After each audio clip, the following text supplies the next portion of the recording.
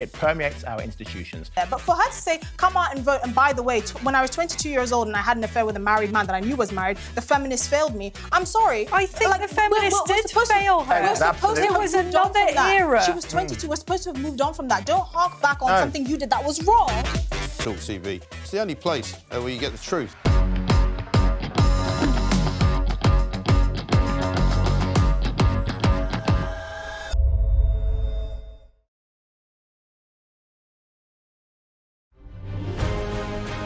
On TV, on radio, and on your smartphone.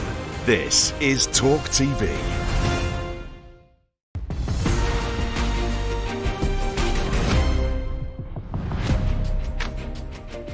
Welcome to the show. I'm JJ Anisiobi, standing in for Vanessa Feltz.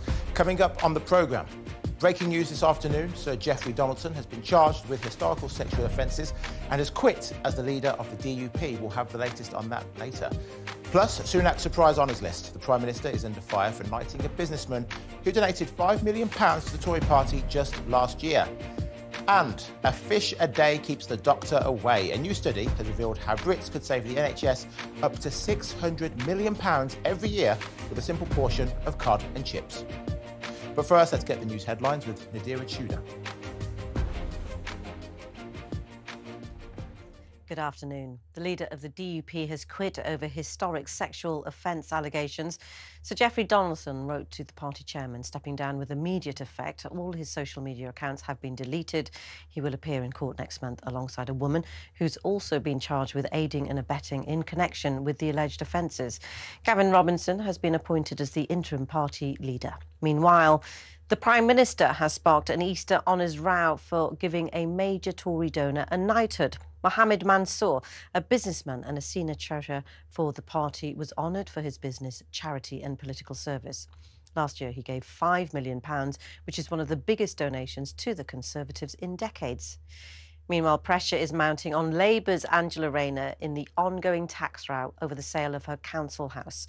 The Deputy Labour leader says she's confident she hasn't broken any rules. Party chair Annalise Dodds agrees. I've got complete confidence in her. And, really, I think we need to ask the question, why are we seeing this petty politicking coming from the Conservatives?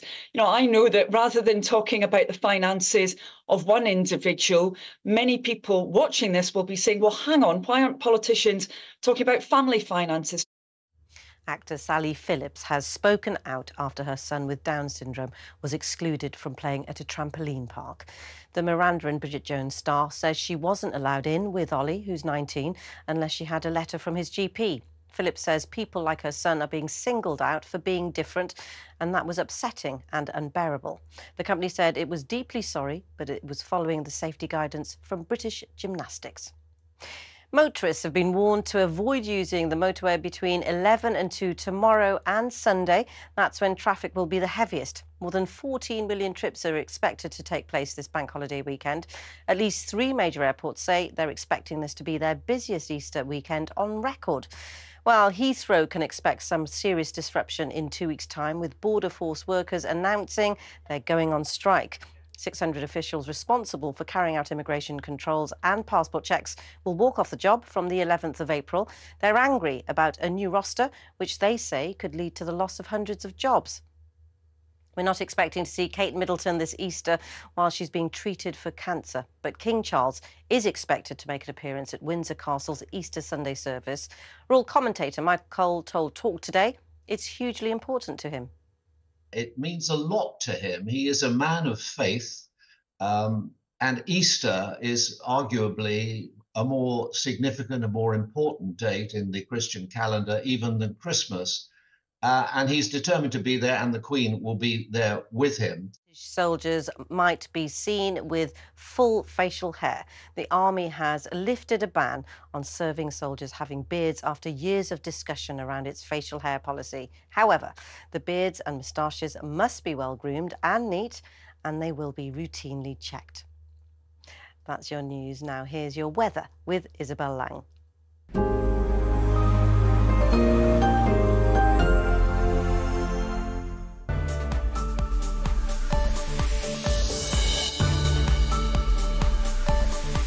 Times Radio sponsors talkTV weather.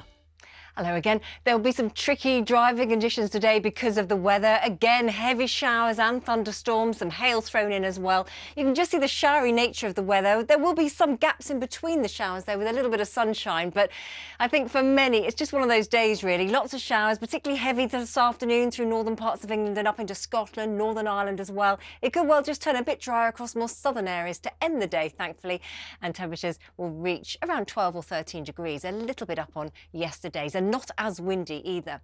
Now, as we head through this evening and tonight, well, there will be some drier conditions developing across many central and eastern parts of England and Wales. Still for Scotland and Northern Ireland, some showers. But under the clearer skies here, it will turn a little chilly, the odd pocket of frost. And I think we'll see some mist and fog forming later in the night as well. So temperatures in towns and cities holding up near 5 or 6 degrees, but still a bit chilly. Out there first thing in the morning, though, quite optimistic for some sunshine. I think the showers on Saturday are more likely to be across Scotland and Northern Ireland, where it will be quite breezy, but elsewhere, nice in the sunshine, that's for sure. And it could well be that we see temperatures climbing to 12 to maybe even 14 or 15 mid-afternoon.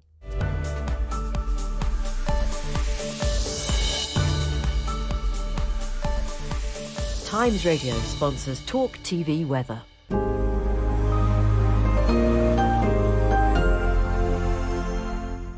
Well, thank you to Nadira and Isabel. Let's move on to our top story now. So Jeffrey Donaldson has stepped down as leader of the Democratic Unionist Party with immediate effect after he was charged with historical sexual offences.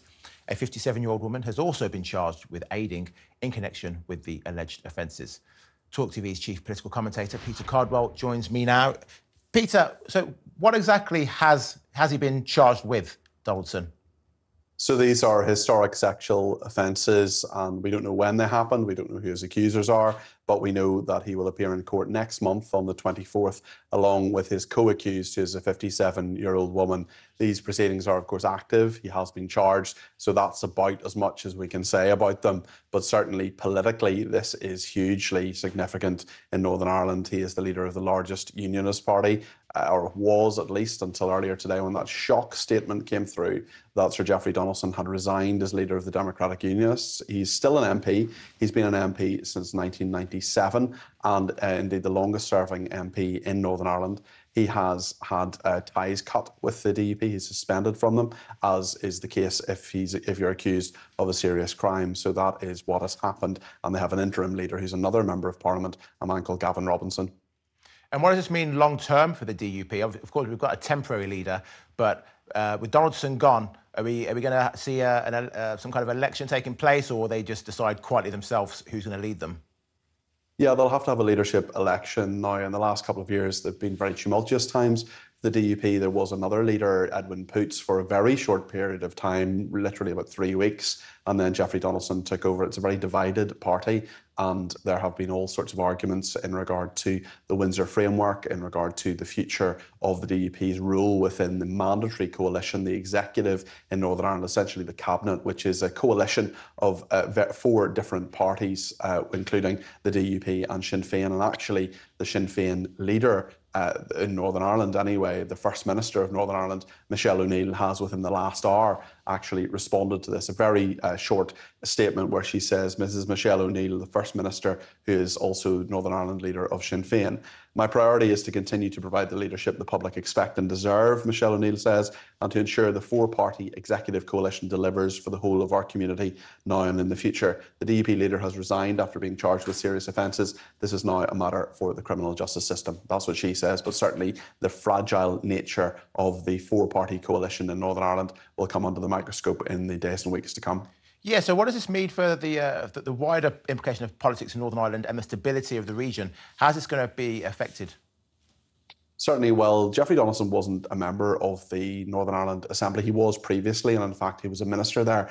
But he had decided to stay as leader of the DUP and indeed an MP at Westminster. And under recent legislation, you can't be a member of both the Northern Ireland Assembly and the Westminster Parliament. So in a slightly weird thing, he ran for the Northern Ireland Assembly. He won a seat there and then immediately gave up that seat and gave it to a woman called Emma Little-Pengelly, who is now the Deputy First Minister of Northern Ireland. So she actually wasn't elected on that occasion anyway within his constituency. So She will continue as Deputy First Minister. Michelle O'Neill from Sinn Féin will continue as First Minister. But certainly it has been quite fragile. Obviously, there was a 2-year period when Sinn Féin and the DUP were not in government together. The DUP were refusing to go in because, well, many factors, but certainly they were talking about the post-Brexit arrangements, the protocol, the Windsor Framework, which was voted through the House of Commons just over a year ago. So I think there are many questions now in terms of how Northern Ireland's politics goes forward.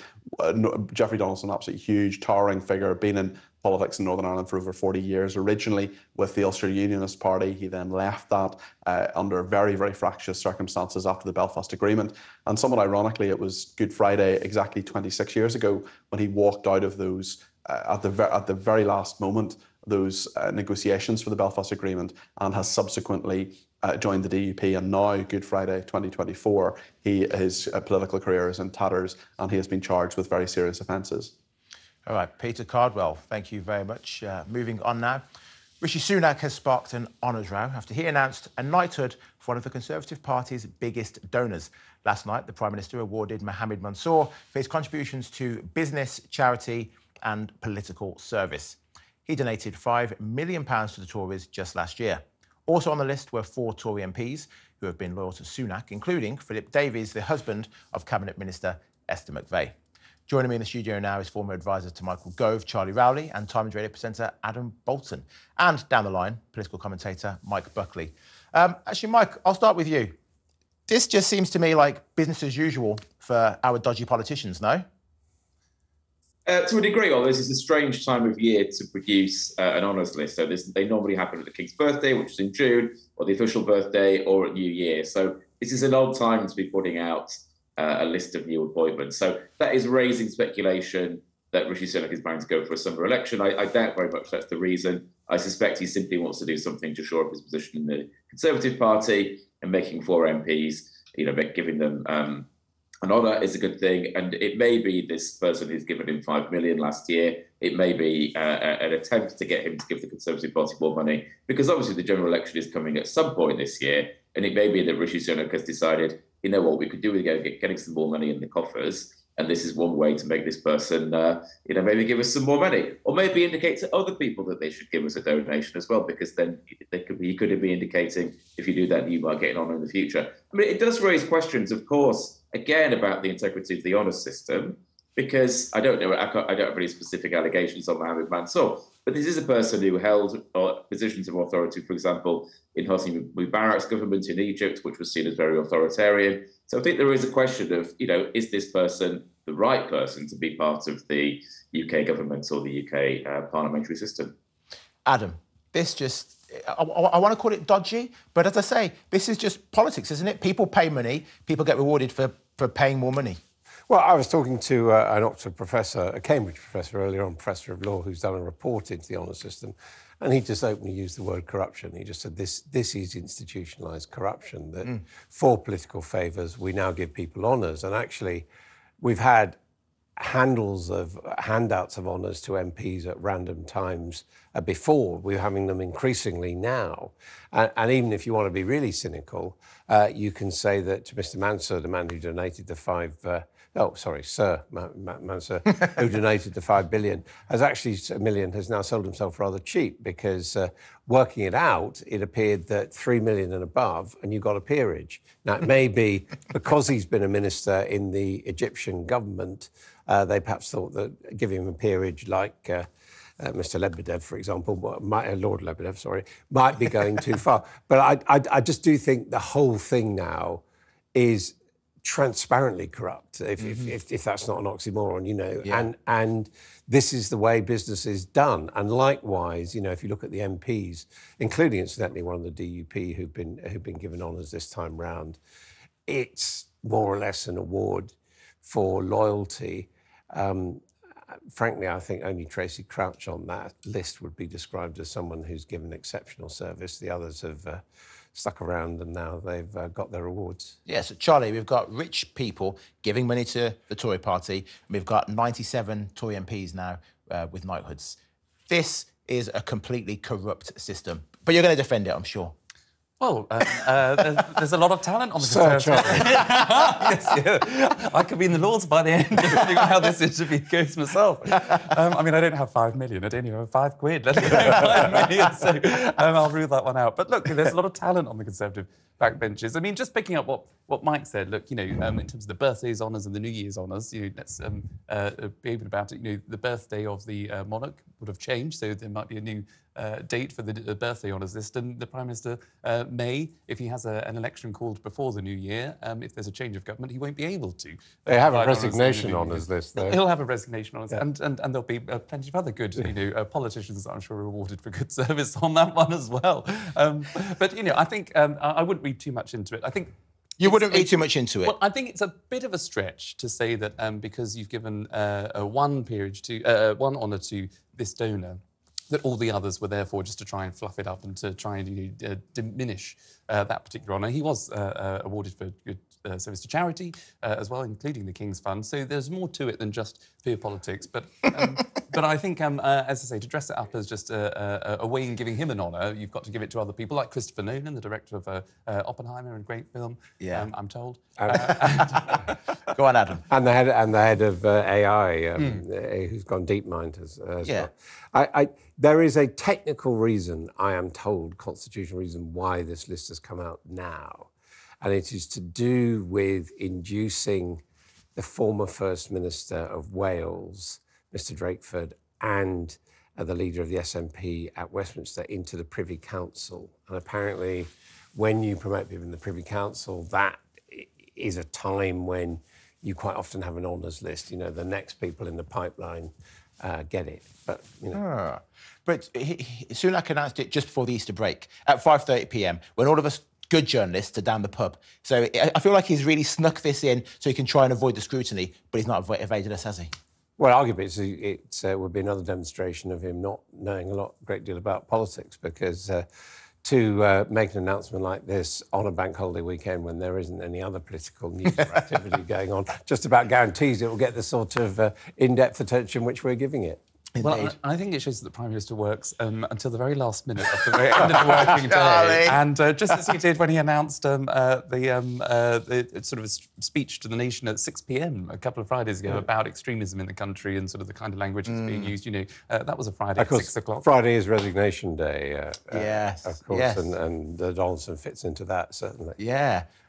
Michael, coming back to you, I have questions about the fact that Mr Mansour, Sir Mansour, was even involved with the Tory party at all. As we said, he worked for a dictator. There's no question about that. He was investigated for tax evasion and had to settle a huge bill from one of his companies.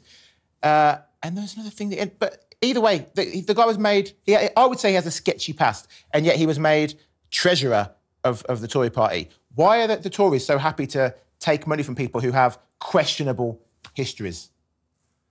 Well, it comes across as deep arrogance, doesn't it? I mean, you would think a party, any political party, a long way behind in the polls for a consistent period of time like this one, you would think they would be doing everything possible to try and convince the public that they're a serious party of government, that they have the nation's best interests at heart, that they have some kind of ethical code and morality. And giving somebody with this person's background a knighthood just indicates the exact opposite. And indeed, making him treasurer of the Conservative Party indicates the exact opposite. The fact that, as you say, he absolutely did work for a dictator does not say to us this is somebody who is committed to democracy, who is therefore committed to British values, and who has the best interests of the people of the UK at heart. So it may not be that there's something particularly awful going on, but what it says to the country is that either the Conservative Party just doesn't care what we think about them anymore, or it says that they just simply don't understand how bad this looks to the general public and how bad this looks particularly to a country that's been going through a cost of living for a long time, in large part because of bad choices made by this government. And that therefore we're worried about money. And this person clearly has lots of money, he's given it to the Conservative Party, and he's getting what looks like a reward that he really isn't due. Yeah, Charlie, Sir Mansour also carried on trading in Russia after Russia invaded Ukraine. I believe his company stopped trading there after there was pressure put upon them.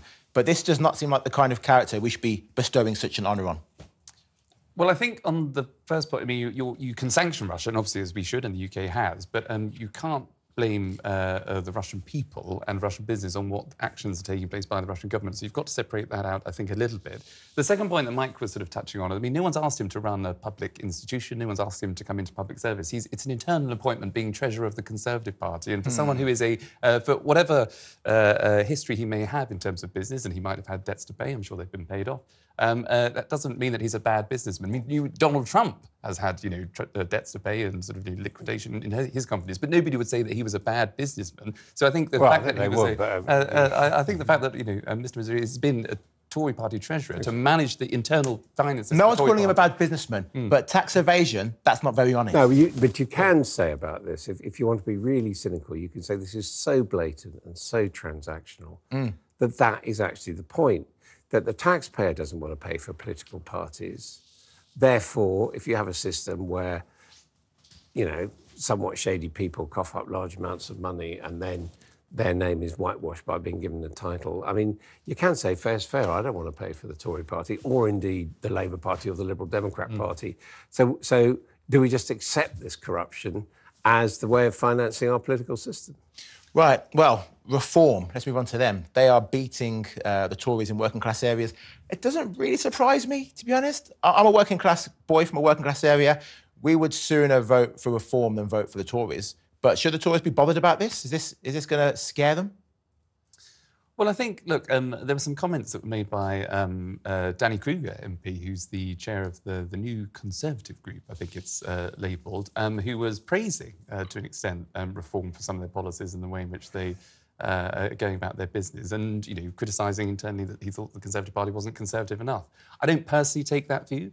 I do worry about the polls. Obviously, I think every Conservative should be worried about the polls. You can't ignore them.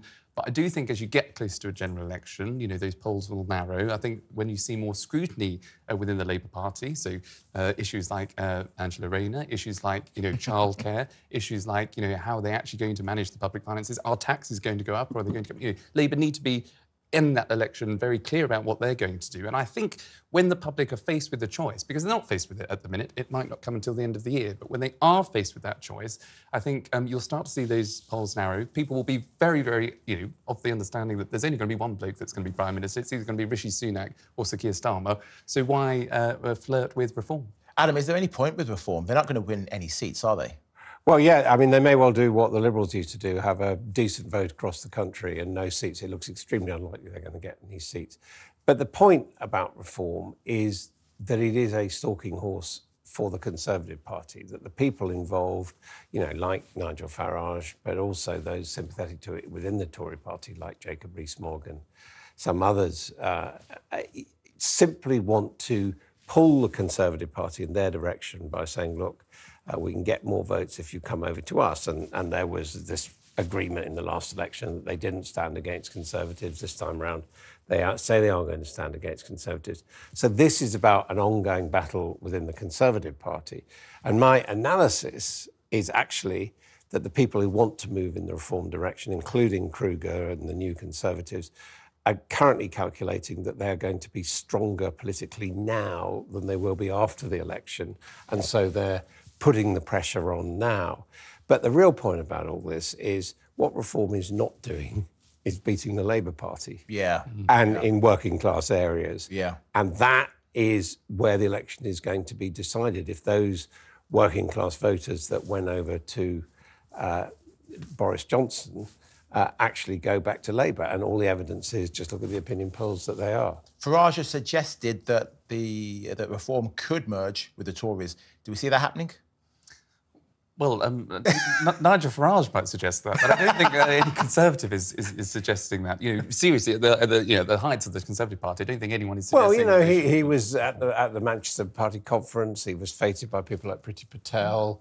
Prime Minister has said he'd be welcome in the party, even although he's consistently stood against the party.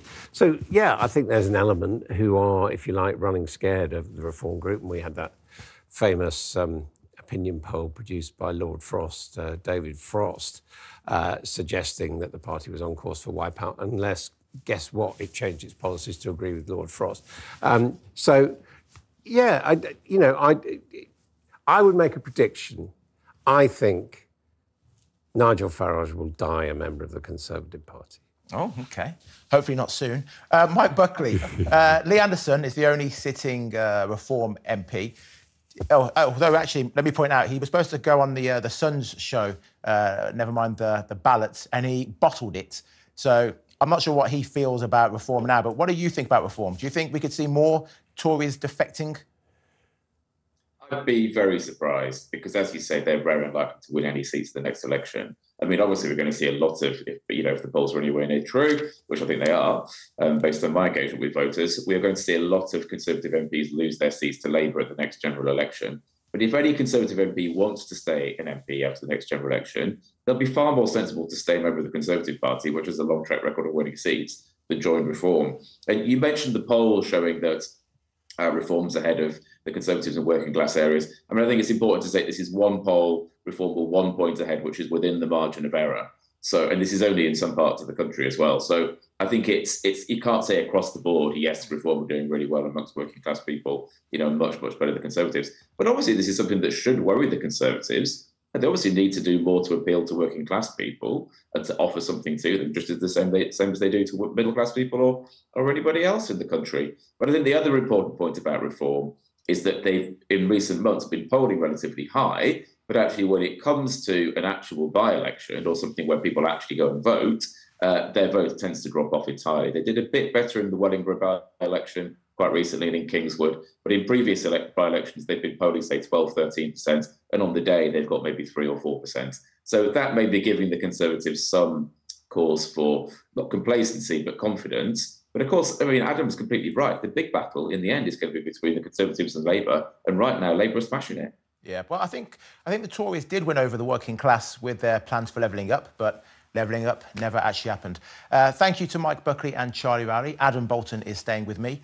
That sounds very sinister, doesn't it? Adam Bolton is staying with me. Coming up after the break, for the first time ever, members of the British Army will be allowed to keep their beards. So, will this solve the recruitment crisis?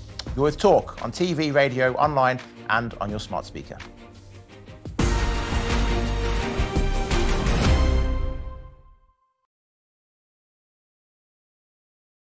Hey, very good morning to you. Thanks for joining us. You're with Talk TV, on radio, online. You're on your smart speaker. Now, you ain't going to have an Eve it, me old Chinas, but a new report is calling for a new definition of cockney. All right, Jeremy, me old China. All right, Rosie, oi, oi, treacle. When J.K. Rowling says, let's just be honest, that's all she's saying, let's just be honest. When a man goes out and kills, we should talk about them as what they are, a biological man. Trans woman, it's not a woman. Trans woman is a man. Lee would have to go much further than his statement. I mean, he did say that he spoke clumsily and he understood the Prime Minister's position, but I think he'd need to say that he'd got it wrong. Then I had a phone call this morning from Plymouth City Council, a lovely woman called Anna. And yeah, I've just received an email just saying that, yeah, I'm going to be getting a badge. Quite right too. It's that time again to get the violins out. That's right. Prince Harry has lost his bid for UK security after moaning he'd been singled out. You might as well be discussing an invasion of Daleks for all I really get this. but I am now on social media, having been dragged off my £8 Nokia, reluctantly kicking and screaming.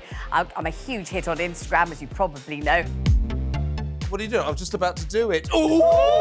It's Carry On. What just happened? Whoa, listen. There was a suggestion by some that maybe it would be nice to put a statue of the Queen on the fourth plinth. Mr. Khan apparently wasn't too keen on that. I'm sorry. I know it's coming and I can't stop laughing. So he suggested alternatives. There's a sweet potato. That's quite a small statue then. Wasn't there also a prostitute? A trans sex worker. You don't really need one of those in Trafalgar Square. You've just got to walk up to Soho. It's only about 40 minutes. Why do you know this? Because I know everything. Was he just unlucky getting that question with an ice cream, or is it a sign of something more? Seemed like he was on a late-night show to attract a young demographic, and they put him in an ice cream store. I read the statement this morning from the family, and if any police officer reads that statement, if you don't cry for what you read from what the family is saying, it's heartbreaking, then you shouldn't be a police officer. The UK, I'd say, has lots of racism within it. I don't necessarily think it's a racist country, but it permeates our institutions. Yeah, but for her to say, come out and vote, and by the way, when I was 22 years old and I had an affair with a married man that I knew was married, the feminists failed me. I'm sorry. I think the feminists did fail her. It was another era. She was 22. We're supposed to have moved on from that. Don't hark back on something you did that was wrong. talkTV. It's the only place where you get the truth.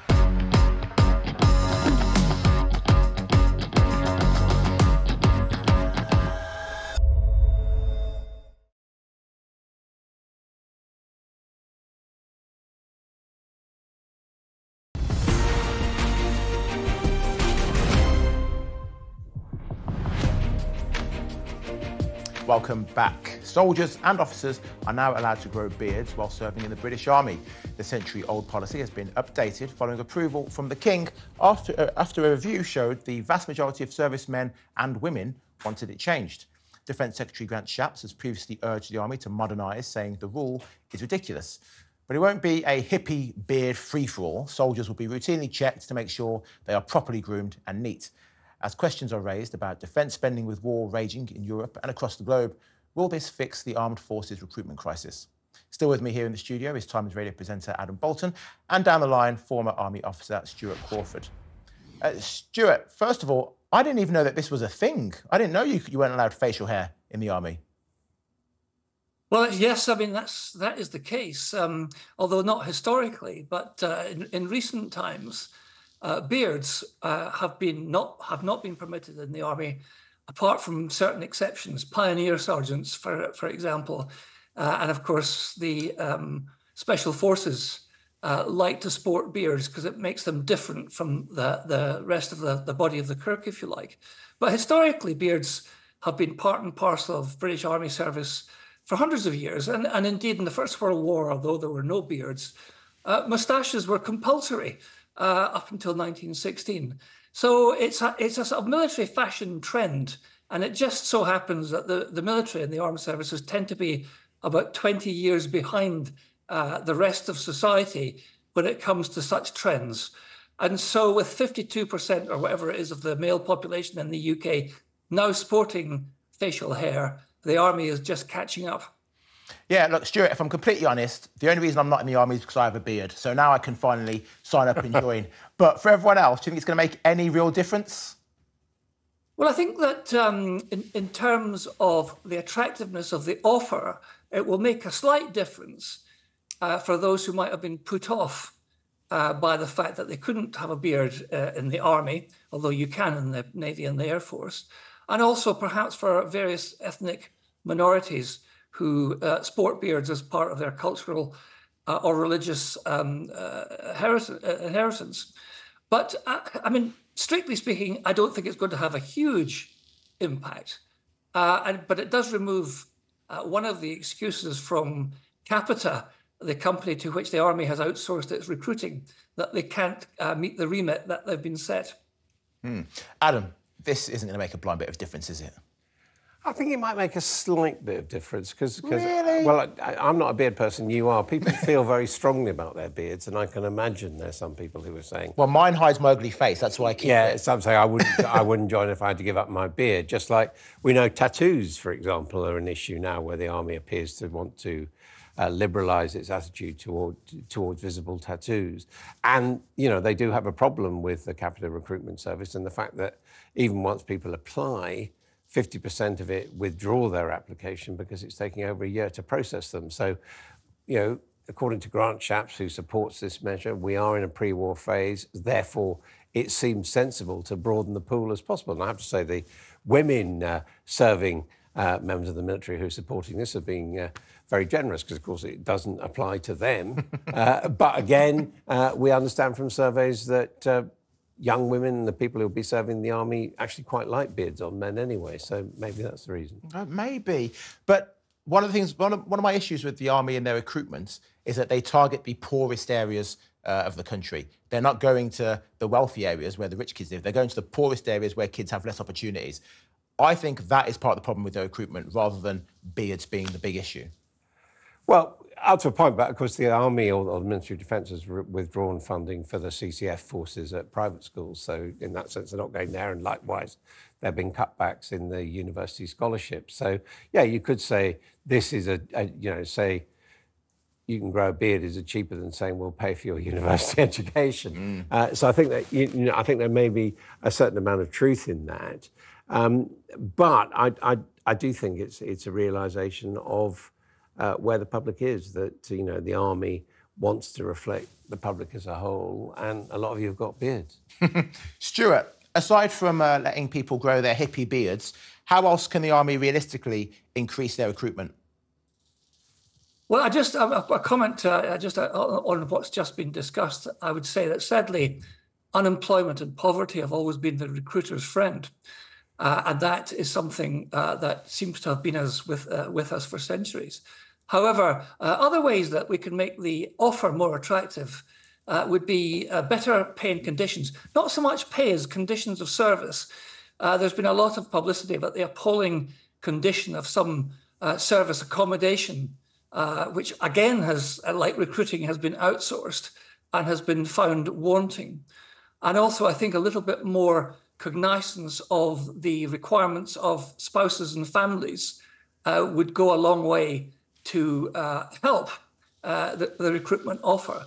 But in the final analysis, the Army is not seen as an expanding and confident and buoyant organisation, and people tend not to join organisations which are seen as being on a downward spiral. I do think there is a serious point, though, that having rules on presentation is important, because you do need military discipline, and just defining it is very important. I mean, I remember you're far too young, but there was a great outcry a few years ago where the Germans in their army said men could wear hairnets, and this made tabloid headlines over here, because people said, how can you possibly have men wearing hairnets? It's so effeminate. It's not what we expect of the armed forces, and therefore, how you stipulate how people look is still important. Yeah. And the one thing that I do wonder about, having briefly been in war zones with military, is you always have to do drills for putting on gas masks and all that. And there are people who say that beards don't work with gas masks. So presumably people who are in zones where they might be subject to gas attack will be advised to shave. I don't know. Yeah, perhaps. That's a good point. Well, thank you, Adam Bolton, and thank you to Stuart Crawford. Coming up after the break, could you help the NHS's funding crisis simply by eating an extra portion of fish each week? Find out exactly what I'm talking about next. You're with Talk on TV, radio, online, and on your smart speaker.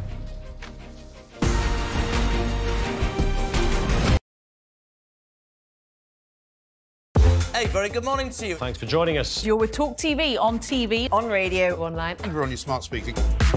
Now, you ain't going to ab and eve it, me old Chinas, but a new report is calling for a new definition of cockney. All right, Jeremy, me old China. All right, Rosie, oi, oi, treacle. When J.K. Rowling says, let's just be honest, that's all she's saying, let's just be honest. When a man goes out and kills, we should talk about them as what they are, a biological man. Trans woman, it's not a woman. Trans woman is a man. Lee would have to go much further than his statement. I mean, he did say that he spoke clumsily and he understood the Prime Minister's position, but I think he'd need to say that he got it wrong. Then I had a phone call this morning from Plymouth City Council, a lovely woman called Anna. And yeah, I've just received an email just saying that, yeah, I'm going to be getting a badge. Quite right too. It's that time again to get the violins out. That's right. Prince Harry has lost his bid for UK security after moaning he'd been singled out.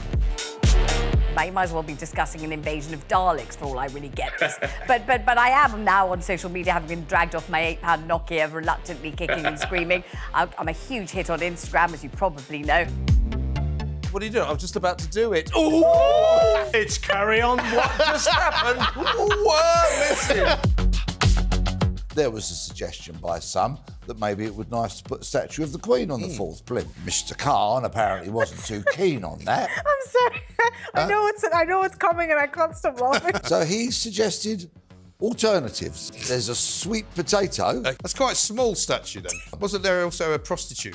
A trans sex worker. You don't really need one of those in Trafalgar Square. You just got to walk up to Soho. It's only about Why do you know this? Because I know everything.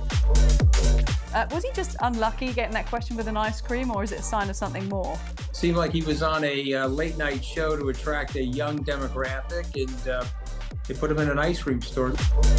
I read the statement this morning from the family, and if any police officer reads that statement, if you don't cry for what you read from what the family is saying, it's heartbreaking, then you shouldn't be a police officer.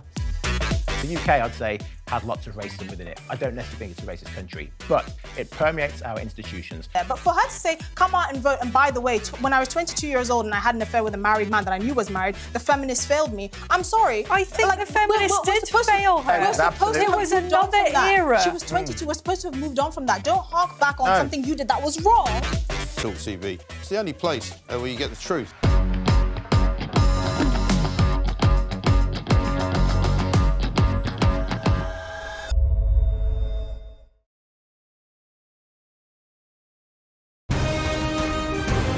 This is talkTV.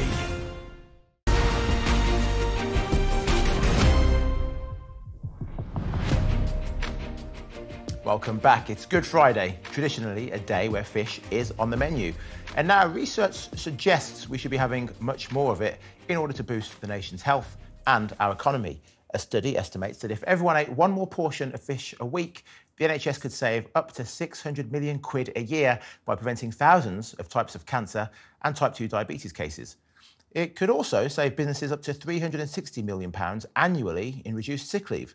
Fish are good sources of protein and vitamins, minerals and fatty acids, which all help maintain a healthy weight. It can also lower cholesterol and blood pressure, but current estimates suggest people are only eating half of what they really should, with younger people especially eating the least. As the NHS faces an unprecedented crisis, could this help free up some much-needed funds? Joining me now is dietitian Duane Meller and former chair of the BMA GP committee, Dr. Lawrence Buckman. Duane, let me start with you first, as a resident dietitian. What is it about fish and also fried fish? Because surely we should be saying to people, yeah, eat fish, but actually not from a chip shop. I think there's a few conflating things here. This is a report funded by Seafish, the organisation the government tries to get us eating more fish, and it's looked at what people have eaten and then predicted their risk or estimated their risk of disease later, and then use that to do the maths. And that's been conflated as it's got through the news cycle into being fried fish, because that's linked to Good Friday. It's a good news story. This is about eating, white fish or oily fish, one portion of each twice a week, so you can 2 portions a week, and that's the aim. That's been linked, and that's been put into the maths for the equations to actually estimate this reduction in risk. So it's not about having fish and chips. It's about eating fish as white fish, steamed fish, or tinned fish, such as pilchards in tomato sauce, and not about eating your sort of fish and chips type meal. Oh, so it's a bit more sinister than they've let on. It's all a big marketing ploy, is what you're saying. It's not a marketing ploy. Eating fish is good, but it's what we need to think about is when people eat fish, they tend to be having a healthier diet. It may be associated with other factors such as socioeconomic factors. If you're eating sort of a grilled piece of fish, you like to have it with vegetables, where if you're having a pie, you might be having that with chips. So it's thinking what it goes with and what it's taking out of someone's diet, rather than saying fish is brilliant. You can do similar things with lentils, you can do similar things with other healthy food. It's about a whole diet pattern, and we need to be not misled in thinking one food solves the whole diet issues. Right, Dr. Lawrence, these claims that are being made that eating fish once a week is going to prevent cancer and diabetes, is there truth in that? There's statistical truth in it, but as has been said, it's been bigged up to describe what would happen if every single person in Britain ate 2 portions of fish, as we've already said, not necessarily fried fish. 2 portions of baked fish a week would make a significant difference, but it wouldn't be £600 million. What it's doing is reducing the risk of diabetes deteriorating or getting diabetes in the first place, and particularly bowel cancer is associated with not eating essential fatty acids. So it's actually better for you to eat 2 portions of fish. But to turn that into £600 million, I'm not so sure. Well, 600 million quid extra a year for the NHS, definitely money that we could do with. But is this ever going to be solved? All we keep hearing about is obesity levels are rising. We talk about it all the time. The public know if you eat bad food, you get fatter. If you don't exercise, you're going to put on weight. And yet nothing seems to change.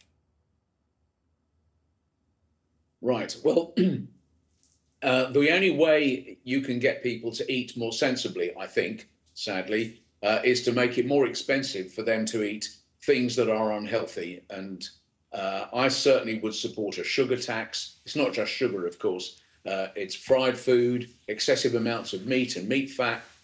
You need to re-educate diets, and the way you do that is probably through people's wallets.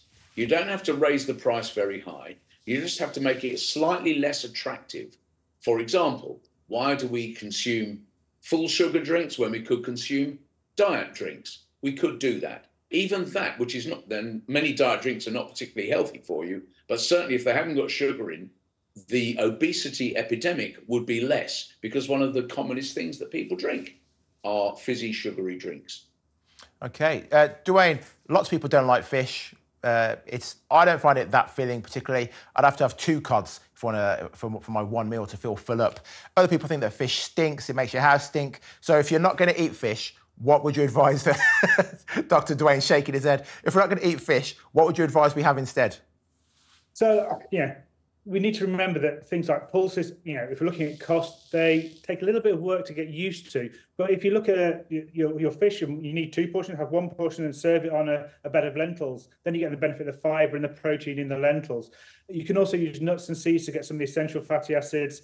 And we need to remember, although we talk about these omega-3, these healthy fats you get in fish, they get them ultimately from eating other things like algae. So we can include things like seaweed in our diet. So, healthy sushi could be an option as well. And that also gives the iodine, which is the other thing we don't talk about with fish. The British diet is quite low in this mineral iodine, and that's linked to brain function as well as our metabolic rate. So we need to encourage people to eat good sources of iodine. We get some from dairy, but most of it comes from sea and sort of from the minerals in the water in the sea, which things like seaweed take up, and they eventually end up in fish. So we can, what we call, eat down the food chain a little bit, and we can get a healthy diet that way. Well, Dr. Lawrence suggested about the sugar tax. And one of the things I often hear people say is that, eating healthy is too expensive. But actually, fruit and veg is really very, very, very cheap. Is it not more a case of people are just lacking discipline?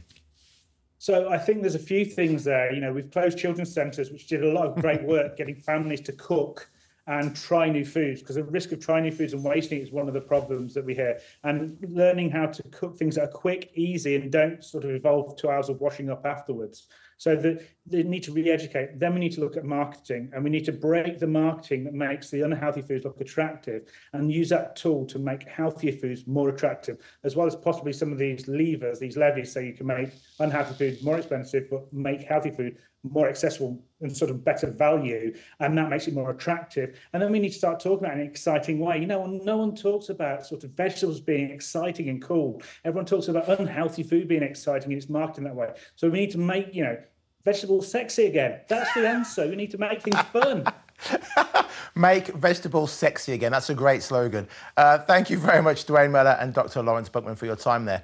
Coming up after the break, pressure is mounting on the US rapper and music producer P. Diddy as he faces multiple lawsuits alleging crimes from human trafficking to sex abuse. You're with Talk on TV, radio, online and on your smart speaker.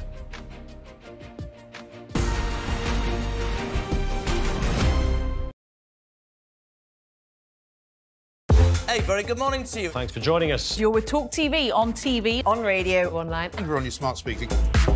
Now, you ain't going to have and eve it, me old Chinas, but a new report is calling for a new definition of cockney. All right, Jeremy, me old China. All right, Rosie, oi, treacle. When J.K. Rowling says, let's just be honest, that's all she's saying, let's just be honest. When a man goes out and kills, we should talk about them as what they are, a biological man. Trans woman, it's not a woman. Trans woman is a man. Lee would have to go much further than his statement. I mean, he did say that he spoke clumsily and he understood the Prime Minister's position, but I think he'd need to say that he got it wrong. Then I had a phone call this morning from Plymouth City Council, a lovely woman called Anna. And yeah, I've just received an email just saying that, yeah, I'm going to be getting a badge. Quite right too. It's that time again to get the violins out. That's right. Prince Harry has lost his bid for UK security after moaning he'd been singled out. You might as well be discussing an invasion of Daleks for all I really get this. but I am now on social media, having been dragged off my £8 Nokia, reluctantly kicking and screaming. I'm a huge hit on Instagram, as you probably know. What are you doing? I'm just about to do it. Ooh! It's carry on. What just happened? What? Listen. There was a suggestion by some that maybe it would be nice to put a statue of the Queen on the fourth plinth. Mr. Khan apparently wasn't too keen on that. I'm sorry. I know what's coming and I can't stop laughing. So he suggested alternatives. There's a sweet potato. That's quite a small statue then. Wasn't there also a prostitute? A trans sex worker. You don't really need one of those in Trafalgar Square. You just got to walk up to Soho. It's only about 40 minutes. Why do you know this? Because I know everything. Was he just unlucky getting that question with an ice cream, or is it a sign of something more?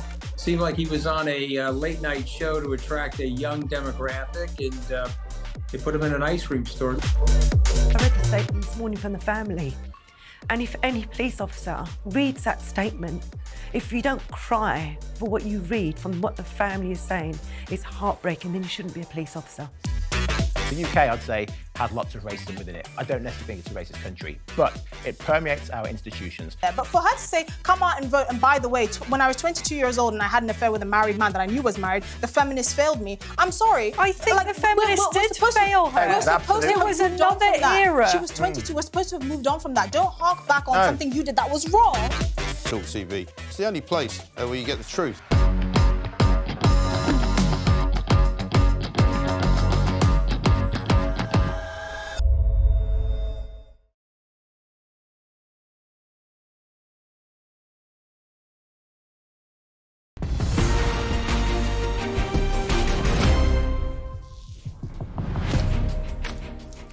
Welcome back.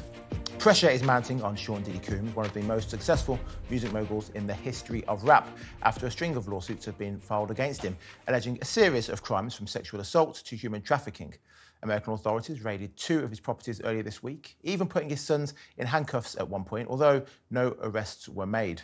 Joining me now is showbiz journalist Rebecca Toomey for more on this story. Good afternoon, Rebecca. Hi, Joe. Just get us up to date, get us up to speed with Diddy. Here's what I know already. 2 of his mansions were raided. And what are the allegations against him? He's had multiple allegations of sex trafficking at the moment. And then this morning they found firearms at one of the properties. They've seized mobile phones. He's actually just been snapped this afternoon with 2 of his daughters in Miami, because there was speculation that he'd fled the US, but we've obviously just seen a confirmed sighting of P. Diddy. At the moment, though, he's battling multiple lawsuits. And as each day creeps on, more and more information and allegations are sort of surfacing. But what's really gained momentum, JJ, is that there's the latest legal situation is a 75-page document, which is from one of the male producers he's been working with for a year. And what's happened in this is that I think the reason it's getting so much attention is some of the names that have been listed. Prince Harry was named as someone, and now 50 Cent, another huge music star, his ex-girlfriend Daphne Joy has been named. There were claims that she was actually being paid as a sex worker by Diddy. Now, she's denied this, but the problem is that more and more people are getting dragged into this, and there's some big names going on. Because what's at the sort of centre of all of this is that this is allegations, and there have been rumours of this for several years, where P. Diddy was effectively hosting, the claims are, all of which he's denied, but that the claims that he was hosting these big parties with lots of sex workers, and also there's accusations that he was sex trafficking women, and some people were saying that he was sort of forcing them into sex acts and drugging them. So it's a very, very dark story, and I think this is just we're going to keep getting tiny bits of information as we go forward and as this investigation continues. But at this moment, it just does not look good for P. Diddy at all. So you say these rumours have been swirling around Diddy for years. Yes. and he's been tied to some big names, including Prince Harry and Prince William. But then why was he given the key to New York City just last year? I don't know what the key to New York City gets you, but he seems to have been courted by politicians, by royals, by other celebrities. Meanwhile, everyone around him were aware of these rumours and thought nothing of it. Yeah, well, I guess it's the case where it's, innocent until proven guilty. And while there were rumours for lots of years about some of this behaviour, they were just rumours. And until last year in November, this is when things really sort of came to the forefront. There's a situation with legal situations with victims being able to come forward and make claims. Now, there was a deadline for this, which was slightly extended after sort of a 10-year window. And this is when P. Diddy's ex-girlfriend, Cassie, she's a music artist that he dated for 10 years. She filed a lawsuit against him, claiming some absolutely horrific abuse, sex trafficking, and lots of claims. And it was a groundbreaking case in that P. Diddy's team settled this case within 24 hours. It was settled out of court and it didn't go any further. Now, that's not obviously, he said that didn't show any sort of guilt or acknowledgement of what kind of she was accusing him of. But then what's happened is 3 additional legal cases have come forward from different women. And this is where it's sort of gaining more and more traction. Whereas, this time last year, there were just rumours that didn't really have, there was one of his ex-girlfriends who appeared on a YouTube show making accusations, but this sort of died down. It didn't gain any sort of mainstream media coverage. And now this is what the problem is that I think when one person feels brave enough to step out, then other people come forward. But we've seen in different cases with the Kevin Spacey situation, that famous legal case, there were multiple allegations against him. People kept coming forward and actually he was found not guilty. So we have to be very careful not to speculate. But at the moment, the details of all of this are incredibly distressing and murky. We've got people like Justin Bieber, huge teen star that knew P. Diddy when he was 16. Now, journalists are trawling through old footage to find what was being said and what the interactions were. And there's sort of an awkward interaction between Justin Bieber and P. Diddy saying, why don't we hang out like we used to? And a 16-year-old Justin Bieber looks very uncomfortable with that. Usher, who lived with P. Diddy when he was just 13, has said it was pretty crazy and talked about some of the sex that was going on in the house while he was there. So really, I think people have known, but perhaps there's been some blind eyes being turned, or people don't really take it seriously until multiple lawsuits start surfacing. It is a little bit strange, I'll say. I'm sure our viewers would agree. A man who was in his 40s having a 13-year-old boy like Usher stay around his place for a few nights and be engaging in sex acts with other women and stuff in front of Usher. That's a little bit strange. I'm not saying Diddy's guilty, but that's strange behaviour. Becca, very quickly, if you can, is this the start of the Me Too movement for the hip-hop industry then? I think so. I think this is just going to gain traction. I think music hasn't really had its Me Too movement yet. And I think it's going to filter through. And, people are much braver at speaking out now, whether they're, the stories are believed or not, and people will deny them. But I think, yes, this is very much hip hop's Me Too moment. Rebecca Toomey, thank you very much. Coming up after the break, we'll have all the very latest from Angela Rayner's ongoing Council House row. So do not go anywhere. You're with Talk on TV, radio, online, and on your smart speaker.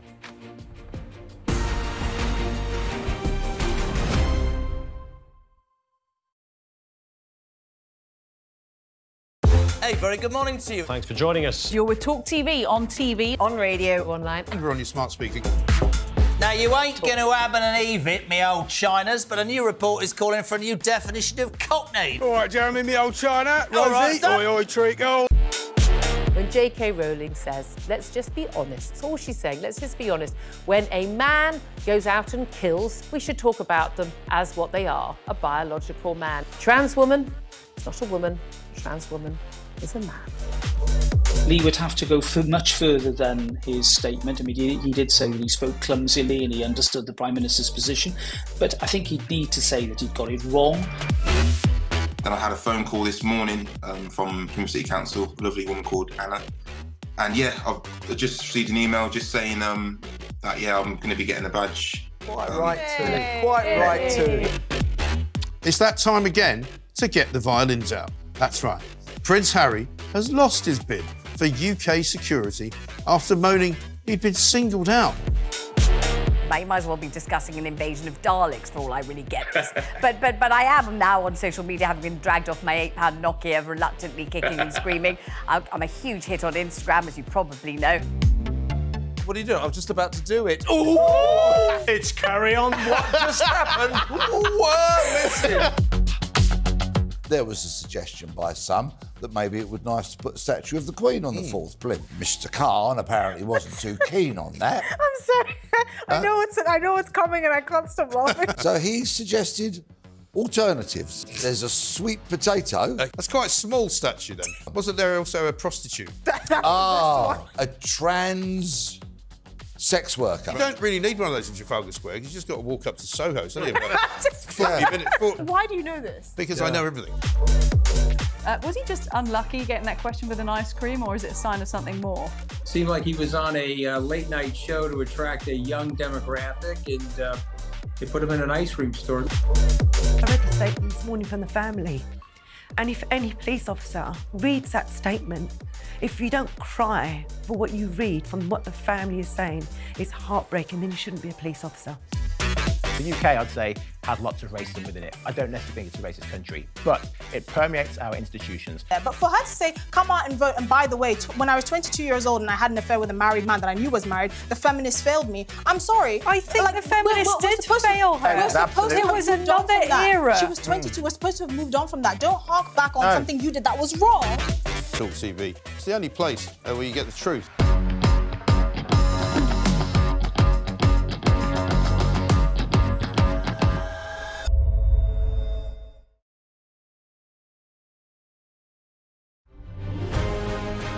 On TV, on radio, and on your smartphone. This is talkTV.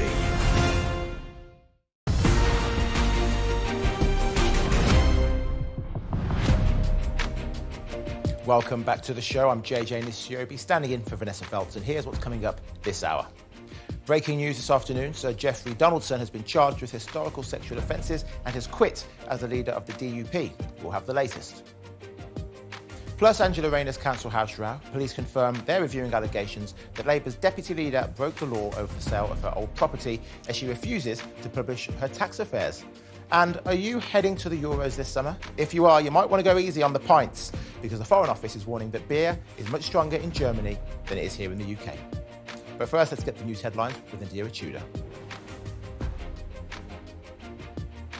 Good afternoon. More questions have been raised over the Prime Minister's Easter honours list. Rishi Sunak faced criticism today for giving a major Tory donor a knighthood. Mohamed Mansour gave £5 million last year, which is one of the biggest donations to the Conservatives in decades. But political commentator Mike Buckley told talkTV it's also the strange timing that's got people talking. They normally happen at the King's birthday, which is in June, or the official birthday, or at New Year. So this is an odd time to be putting out a list of new appointments. So that is raising speculation that Rishi Sunak is planning to go for a summer election. I doubt very much that's the reason. I suspect he simply wants to do something to shore up his position in the Conservative Party, and making 4 MPs, giving them an honour is a good thing. And it may be this person who's given him £5 million last year. It may be an attempt to get him to give the Conservative Party more money. Meanwhile, pressure is mounting on Labour's Angela Rayner in the ongoing tax row over the sale of her council house. The Deputy Labour leader says she's confident she hasn't broken any rules. Party Chair Annalise Dodds agrees. I've got complete confidence in her. And, really, I think we need to ask the question, why are we seeing this petty politicking coming from the Conservatives? I know that rather than talking about the finances of one individual, many people watching this will be saying, well, hang on, why aren't politicians talking about family finances? The leader of the DUP has quit over historic sexual offence allegations. Sir Jeffrey Donaldson wrote to the party chairman, stepping down with immediate effect. All his social media accounts have been deleted. He'll appear in court next month alongside a woman who has also been charged with aiding and abetting in connection with the alleged offences. Pending the outcome of the judicial process, Donaldson has also been suspended from the party in accordance with party rules. Gavin Robinson has been appointed as the interim party leader. Actor Sally Phillips has spoken out after her son with Down syndrome was excluded from playing at a trampoline park. The Miranda and Bridget Jones star says she wasn't allowed in with Ollie, who's 19, unless she had a letter from his GP. Phillips says people like her son are being singled out for being different, and that was upsetting and unbearable. The company said it was deeply sorry, but that it was following the safety guidance from British Gymnastics. Motorists have been warned to avoid using the motorway between 11 and 2 tomorrow and Sunday. That's when traffic will be the heaviest. More than 14 million trips are expected to take place this bank holiday weekend. At least 3 major airports say they're expecting this to be their busiest Easter weekend on record. Well, Heathrow can expect some serious disruption in 2 weeks' time, with Border Force workers announcing they're going on strike. 600 officials responsible for carrying out immigration controls and passport checks will walk off the job from the 11th of April. They're angry about a new roster, which they say could lead to the loss of hundreds of jobs. We're not expecting to see Kate Middleton this Easter while she's being treated for cancer, but King Charles is expected to make an appearance at Windsor Castle's Easter Sunday service. Royal commentator Michael Cole told talkTV it's hugely important to him. It means a lot to him. He is a man of faith, and Easter is arguably a more significant and more important date in the Christian calendar even than Christmas. And he's determined to be there, and the Queen will be there with him. And finally, British soldiers might soon be seen with full facial hair. The army has lifted a ban on serving soldiers having beards after years of discussion around its facial hair policy. However, the beards and moustaches must be well groomed and neat, and they will be routinely checked. Former Army officer Stuart Crawford told talkTV it's just a matter of the military catching up with the times. So it's a sort of military fashion trend, and it just so happens that the military and the armed services tend to be about 20 years behind the rest of society when it comes to such trends. And so with 52% or whatever it is of the male population in the UK now sporting facial hair, the army is just catching up. That's your news. Now here's your weather with Isabel Lang.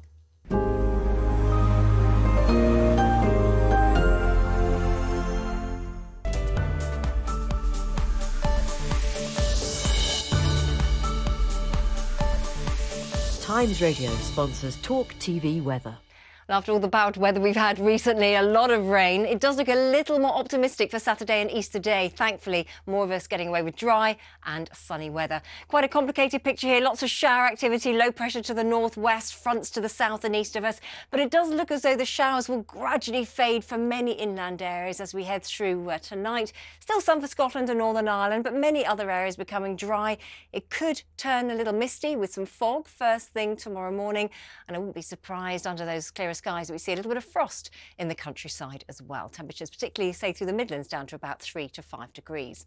Now, as we head to Saturday, it starts off quite promising with some sunshine, but there will be some showers brewing up, especially in Scotland.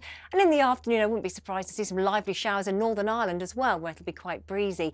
For many parts of England and Wales, though, it should be dry and quite warm in the sunshine too, 13 to 15 degrees. We are keeping an eye on some cloud for eastern areas, though, just from that little weather system here, and some showers to well pep up later in the day across the far southwest of England, where it's been so wet recently, and there'll be more showers on Easter Day in the southwest. Otherwise, though, not a bad Easter Day at all.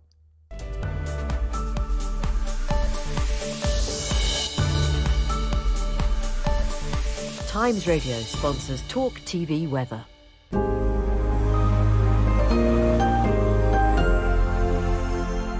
Thanks to Nadira and Isabel there. Let's move on to our top story. Sir Jeffrey Donaldson has stepped down as leader of the Democratic Unionist Party with immediate effect after he was charged with historical sexual offences. A 57-year-old woman has also been charged with aiding in connection with the alleged offences. talkTV's chief political commentator, Peter Cardwell, joins me now. Peter, what is the latest on this story there? Well, there's been a huge amount of reaction, not just in Northern Ireland, but also in Westminster, to this very shocking news that Sir Jeffrey Donaldson has been arrested and charged with historic offences, including rape, and a 57-year-old woman has been charged with aiding and abetting that as well. So he has resigned as the leader of the DUP. He is still an MP, and there'll be a question about whether there is a by-election in his Lagan Valley constituency. He was not just the leader of the largest unionist party, but of unionism itself, and there had been very difficult political circumstances recently. The DUP had refused to accept the Windsor framework, the sort of last bit of Brexit, or one of the last bits of Brexit, and had gone into government with Sinn Féin only in the last few weeks. Now, Jeffrey Donaldson wasn't part of that mandatory coalition, various parties, 4 parties together in Northern Ireland. He remained as an MP in Westminster, but his party had gone in Belfast, and that had been a very difficult decision for them, which had taken many, many months. So it'll be very interesting to see who the next leader of the DUP is. Probably Gavin Robinson, who's another MP. He is the deputy leader and interim leader now as well, but there will be some sort of contest to see who the next leader of the DUP is. We've seen the First Minister of Northern Ireland, Sinn Féin's Michelle O'Neill, and the Alliance Party responding to this, saying it's an ongoing criminal matter and justice must serve its course, of course, because Mr Donaldson is charged with these crimes. There's very little that can actually be said about the alleged offences. But certainly, from a political perspective, Northern Ireland is in real crisis, JJ. So I know, of course, we know Donaldson is a big deal in politics, especially over there. But for some of our viewers who aren't perhaps as attuned to the political spectrum as we are, what is he known for? What have been his big successes in politics? Well, he's been a huge figure in unionism in Northern Ireland for over 40 years. He was actually the campaign agent for Enoch Powell in the 1980s, when Enoch Powell ended his career as a unionist politician. And Jeffrey Donaldson negotiated a lot of the Belfast Agreement as part of his previous party, the Ulster Unionist Party under David Trimble, but walked out of those negotiations on Good Friday, actually exactly 26 years ago. He then opposed that. He left the Ulster Unionists under a very, very fractious sort of 5 years, left in 2003, was an independent for a short time, and then became a member and then later leader of the DUP. So certainly a triumph for him to become leader of the DUP. He's been the longest serving MP in Northern Ireland, although will almost certainly stand down either in a by-election or waiting until the next election. That'll be a matter of dispute, I'm sure, in Northern Ireland for some time. And his seat, actually, Lagan Valley, has been a very, very strong unionist seat just outside Belfast. But in the 2019 general election, cut down to a 6,500 majority from a very, very big majority, about 19,000. So it looks as if the centrist Alliance Party will be gunning for that seat and perhaps even take it. But Jeffrey Donaldson was certainly seen as a key ally, reluctant ally perhaps, of Rishi Sunak when it went through the Northern Ireland Protocol, the Windsor Framework as well, and he was under a lot of criticism when it came to going back into government with Sinn Féin. So certainly things were pretty stable in Northern Ireland. After that period of going back into government, Sinn Féin and the DUP seem to be getting on quite well. We'll see if that relationship becomes more fractious as time goes on. It's certainly a massive political earthquake that has happened within the last 24 hours. So, of course, it's an active case. We can't talk about it too much, certainly can't speculate. But is his political career essentially over now? For Donaldson, even if he was found not guilty, the mud sticks. Can he ever make a return to politics after this? I think it's unlikely he would return to politics after this. He is suspended by his own party. He is no longer the leader of it. He is still an MP. He's been suspended by the Orange Order as well, the Protestant order that march every 12th of July. He's been a member of that for most of his life. They have suspended him as well because the judicial process has to happen. Certainly, it would be very, very difficult, I think, for Jeffrey Donaldson to make a return to politics. It'll be very interesting to see what happens, whether there's a by-election. We know, of course, there'll be a general election in a few months' time. So there will be calls, certainly, especially from the centrist Alliance Party that I mentioned, for there to be a by-election. And that would be very, very politically dangerous for the DUP because they've held that seat for a very, very long time. It's been a unionist seat for even longer, but it could well go to the centrist Alliance Party. So that'll be very interesting to see. But certainly, I think it is unlikely that Jeffrey Donaldson ever returns to politics, even if these charges are actually contested and he wins the case. I think that would be unlikely, but we'll see. OK, well, Peter Cardwell, thank you for that wealth of knowledge. Peter Cardwell there, talkTV's chief political commentator. Moving on now, the row over Angela Rayner's tax affairs has intensified after police and council officials confirmed they are reviewing claims that she broke the law. While the Deputy Labour leader is adamant that the sale of her old council house was done by the book, she's refusing to share the tax advice that she insists proves she did nothing wrong. Keir Starmer says he backs her decision to keep it private and still has full confidence in his deputy. Joining me in the studio now is former Labour advisor Stella Charkadou. And down the line, political commentator Mike Indian. Mike, I'll start with you because I'll be honest, this story, I'm very confused about it. What exactly is it that she's being accused of? So this relates to historic tax affairs from Angela Rayner. So she purchased a council house with her husband, who she's now separated from, Mark Rayner. For the first 5 years of their marriage, they separated in 2020. They lived apart. Ms. Rayner sold the property and at the time claimed it as her main residence. However, there's some dispute about whether or not she was actually resident of the property, or she was actually, because details around the registration of birth of her children list different addresses. So if it wasn't her primary residence, she would have been liable for a considerable considerable capital gains tax bill. So the allegations have been made by the Conservative MP for Bury North, James Daly. Ms. Rayner has said repeatedly she's done nothing wrong, but also ruled out publishing the tax advice she received at the time. Interestingly, making it into a political point today as well, saying that she would only do so if senior Conservative ministers did the same. Stella, you are shaking your head, throwing your hands up. What's wrong? Oh, basically, what's wrong? The real story here is James Daly, the deputy chairman of the Conservative Party, is wasting the precious time of our police officers. Because what's going on here, JJ, is we already know here the tax authorities, she had no problem whatsoever beforehand. It's literally just because James Daly, a Conservative Party politician, has decided to write to the police that this is investigated. It's not like they had any concerns about it, that they're looking into this. And we are talking about, Mark just said a considerable amount. The amount of money we're talking about is 1,500 quid. That's how much we're talking about. Now, at the same time, Rishi Sunak's wife, while she was a non-dom, she could be liable for hundreds of millions, hundreds of thousands of pounds if she was actually paying the tax that she should be paying, where she actually, registered to pay tax here in the UK. So I find it insane. What is happening here is the Conservative Party is grasping for one last chance to take down an incredibly powerful woman. You know what's my problem? They always say, what's so wrong with wealth? What's so wrong with making money? Well, they're only okay with earning money, with having money, when it's about multimillionaires like Jeremy Hunt and Rishi Sunak. When a working class woman like Angela Rayner rises from a working class single mother from a council estate who had her first child when she was 16 years old and literally pulled herself by her own bootstraps, and then sells her first home because she's getting married and she's going to move with her husband. Everyone is out to get her for 1,500 quid. And you know what's the story here? You know why they're hunting her for this? Because literally all she said was, look, I had a premature child. I had a premature birth. Her child came out when it was 23 weeks old. So for these reasons, we decided that it was best that I stayed living in my first home, which was closer to my relatives to help me with taking care of my kid. At the same time, she had an older child, obviously, right? So she had 2 kids. Imagine that, which is a perfectly practical situation where everyone would sympathise. Yeah, but Stella, listen, it's a very impassioned defence of your Labour mate.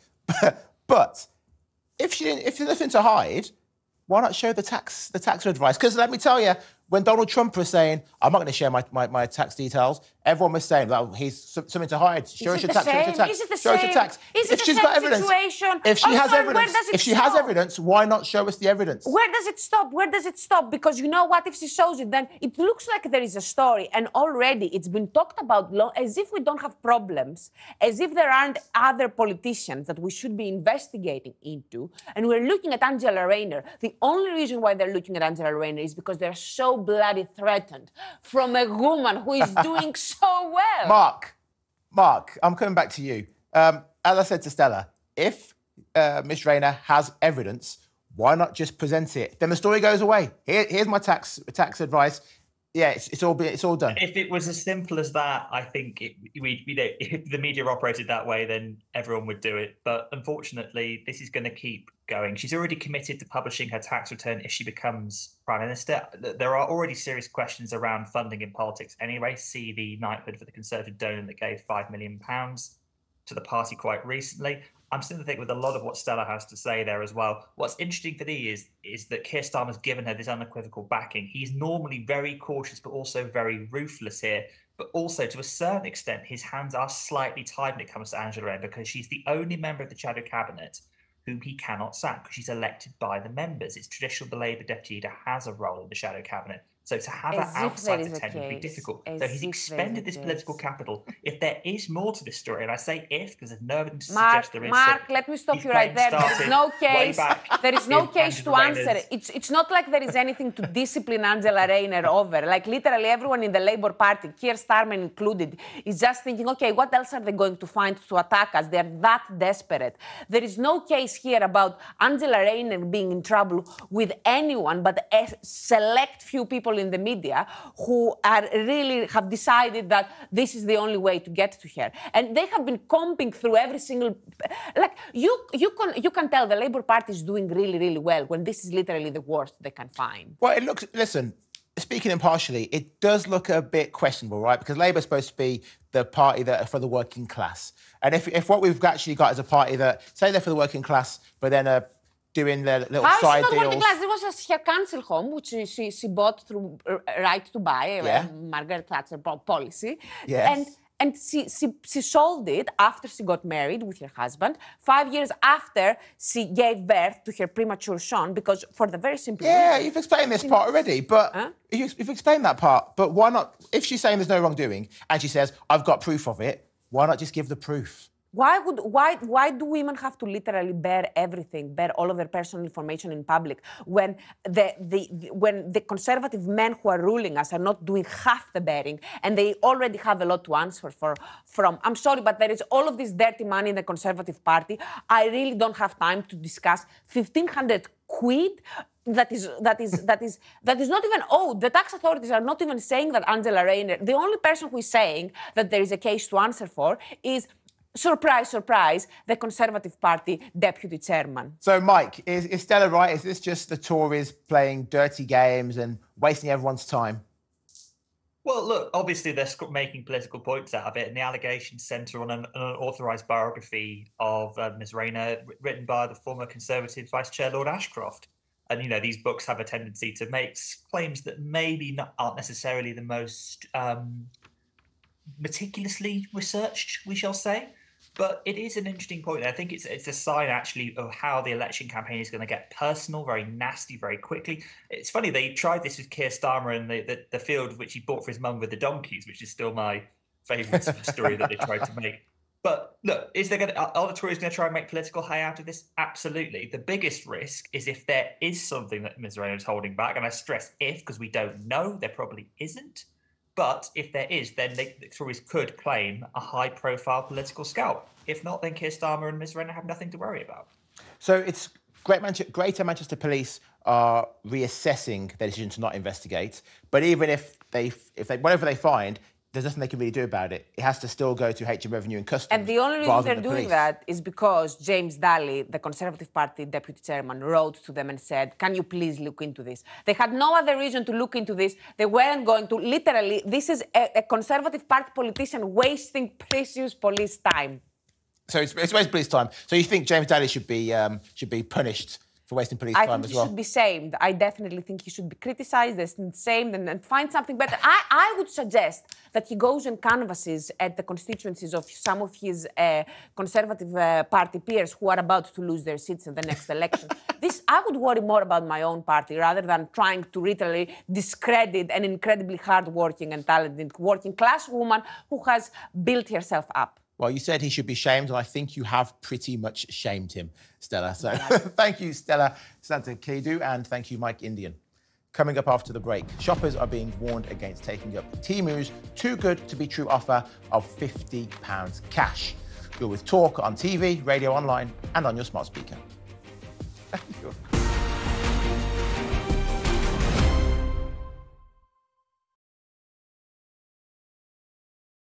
Hey, very good morning to you. Thanks for joining us. You're with Talk TV, on radio, online. And we're on your smart speaker.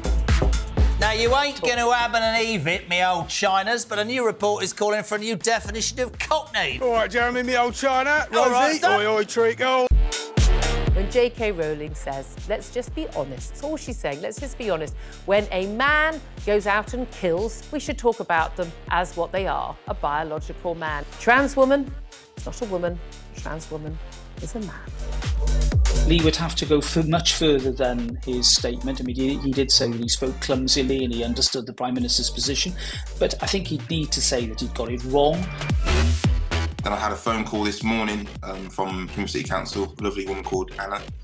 And yeah, I've just received an email just saying that, yeah, I'm going to be getting a badge. Quite right too. Quite right too.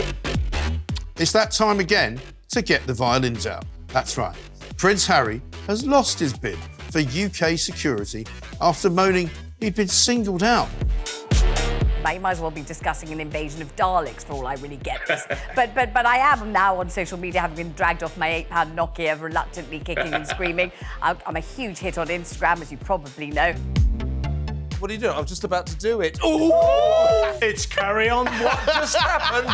What? Listen. There was a suggestion by some that maybe it would be nice to put a statue of the Queen on the fourth plinth. Mr. Khan apparently wasn't too keen on that. I'm sorry. I know what's coming and I can't stop laughing. So he suggested alternatives. There's a sweet potato. That's quite a small statue then. Wasn't there also a prostitute? A trans sex worker. You don't really need one of those in Trafalgar Square. You just got to walk up to Soho. It's only about 40 minutes. Why do you know this? Because I know everything. Was he just unlucky getting that question with an ice cream, or is it a sign of something more? Seemed like he was on a late-night show to attract a young demographic, and they put him in an ice cream store. I read the statement this morning from the family, and if any police officer reads that statement, if you don't cry for what you read from what the family is saying, it's heartbreaking, then you shouldn't be a police officer. The UK, I'd say, has lots of racism within it. I don't necessarily think it's a racist country, but it permeates our institutions. Yeah, but for her to say, come out and vote, and by the way, when I was 22 years old and I had an affair with a married man that I knew was married, the feminists failed me. I'm sorry. I think the feminists did fail her. We're supposed to it have was moved on another from that. era. She was 22. We're supposed to have moved on from that. Don't hark back on something you did that was wrong. talkTV. It's the only place where you get the truth.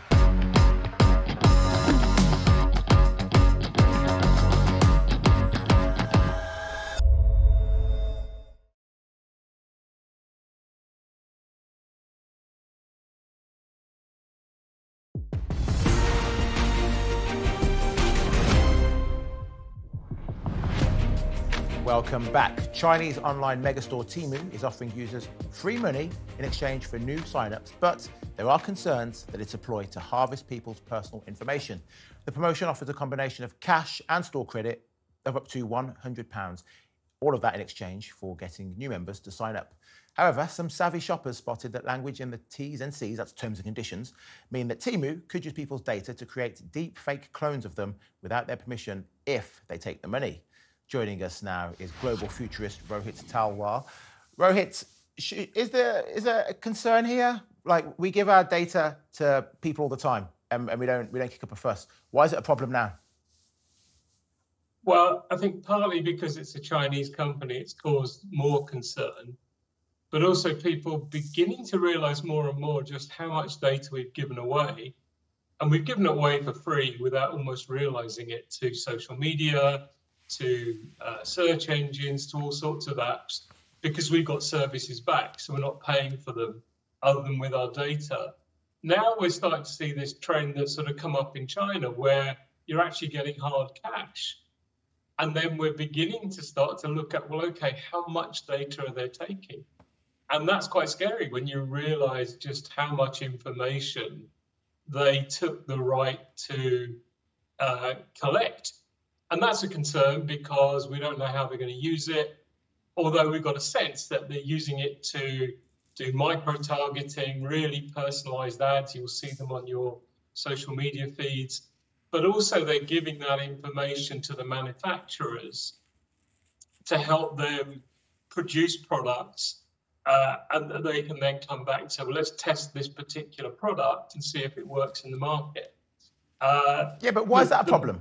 Like, why should we care about that? That's good. I want targeted ads. I want products that are made specifically for me. That's a good thing, isn't it? Absolutely. That side of it is great. And we don't want waste, so we don't want lots of products being produced that no one buys. There are concerns that the manufacturers they're going to are using child labour and prison labour and people who are in forced labour. but no one can prove that. But the other side of it is just how much data they're collecting and how they're going to use it. And with AI, we know that all sorts of things are possible. If they capture your voice, then they can clone your voice. And who knows how they might use that? Maybe in future, one of your friends will get a phone call that feels like it's from you, or a personalized ad that feels like it's from you, but it's not. And that's the concern. And they also want to have the ability to capture your image. So you don't know what they might do with that. You might not only send a personalized ad, but it could be a video ad or video message that's sent to your friends, 10,000 of them in parallel, and they'll all think it's you. So those are the kind of concerns that if they're gathering that much data, we just don't know how they're going to use it. Rohit, isn't this more... those same concerns about everyone, though. Rohit, isn't this more an issue that the West just don't like China? Isn't that the thing here? Because you talk about child labour, which we can't prove. Well, Apple have been accused of child labour. Apple are making their products in China. Apple are going to mines in Africa, and kids are being put into those mines. We give our data freely to Meta, Instagram, Facebook. We give it to X. We give our data away all the time. Then this company are not hiding what they're doing. If I give my data to X, I get no money. If I give my data to Temu, up to 100 quid. I'm quids in. This is perfect. This time of everyone needing more, we should be encouraging people surely to say, okay, yeah, they might use your voice, they might use your image, but it's all written there in the terms and conditions. If you're okay with that, sign away, here's some cash. I don't see why this is seen as a bad thing, that they're being honest and actually paying us, because Google aren't paying me, Twitter aren't paying me. Well, exactly. There is a big chunk of that, isn't there? That if Google gave you £50 or £100 or Amazon did, most people wouldn't complain. There would be a few keyboard warriors who went in there and checked out the data and might complain. But there is a big thing about it being a Chinese company, and there's a lot in the media, isn't there, right now about China and its threat to the West. There's also just a kind of sheer concern around the economics of this. Their owner, PDD, is, I think, 83rd in the world in terms of its valuation. It's worth more than Nike and HSBC. So people are just worried about the extent to which Chinese companies are going to dominate. Yeah. And this concern that the Chinese government might have access to that data, which I think is reasonably legitimate. But I think they're being put under more scrutiny than, as you say, all of the social platforms, the Googles, the Amazons, the eBays of this world. Yeah. The only issue I have with this whole Temu thing is that they are targeting, I feel, younger people. So kids who are on these social media apps and are seeing, oh, I'm 15 years old and I can get 50 quid if I sign up to this. I feel that morally that is a bit questionable, because older persons like yourself and I, we're a bit more switched on, we're a bit more alert to data. So if you're going to be quick with this one, this answer, what data should we absolutely not give to people, do you think? Personally, I don't think we should be giving very much at all, particularly with children. I don't know why they need it. They just need to know that we bought something. Otherwise, they don't need our data if they're giving us free services. And so I think there should be a kind of much more stringent restriction on what data anyone gives. And particularly if someone is under 18, then we should have them really explain why they need any more data than your credit card and a one-off name that you use that could change every time. So they could target ads for us better, Rohit. That's why. I'm okay with it. Anyway, Rohit, thank you for your time. Coming up after the break, are you heading to the Euros this summer? If so, you might want to keep count of the number of pints you drink. I'll tell you why after the break. You're with Talk on TV, radio, online and on your smart speaker.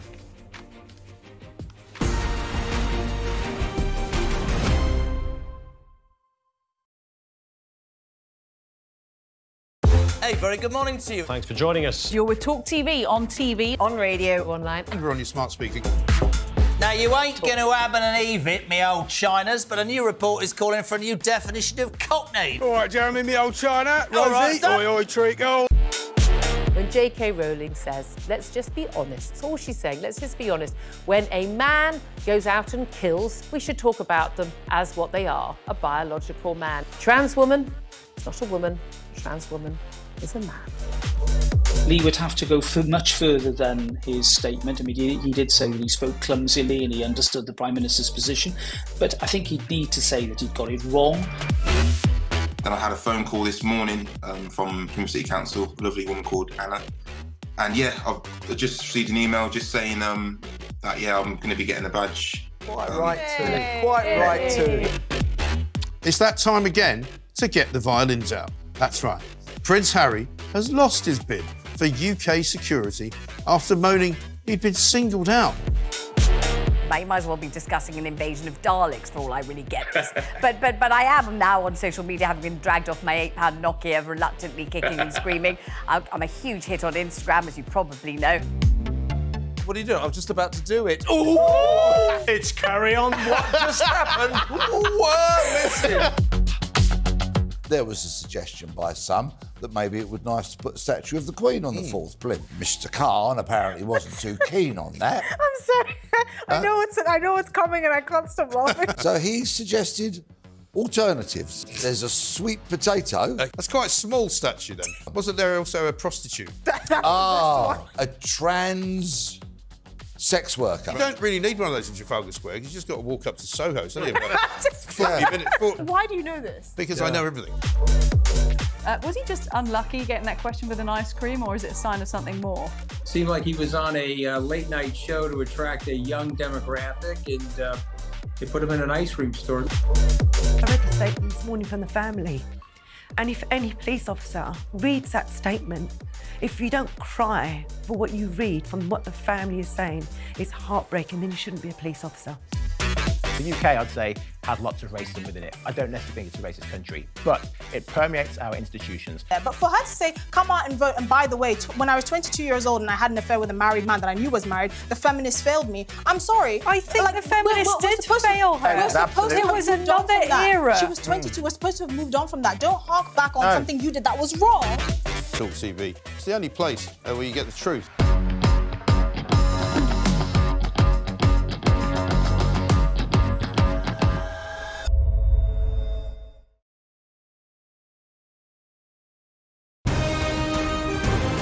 This is talkTV.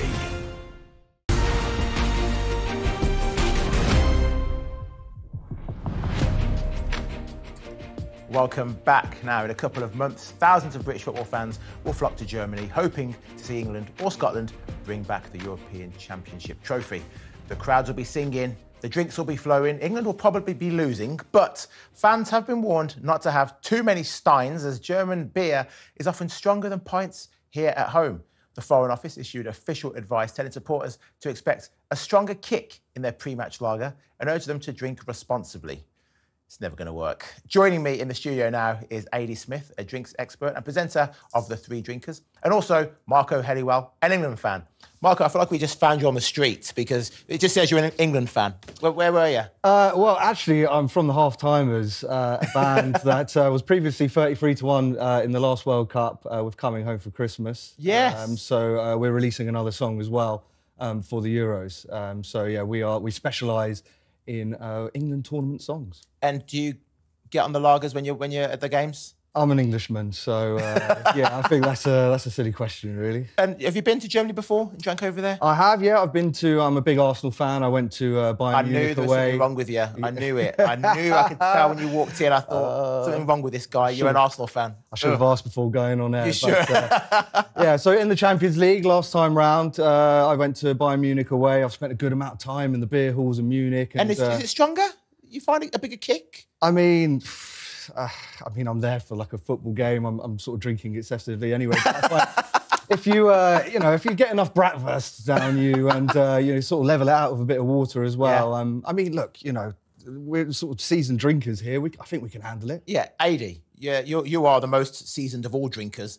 Look at your face. You've had a hard life. But how much stronger is German beer than our English stuff? So it's a good amount stronger. If we look at our British beers and our British ciders, I mean, our British beers come in at about 4.4% alcohol. But if we go over to the German beer, it's anywhere between about 4.5 to 5.2.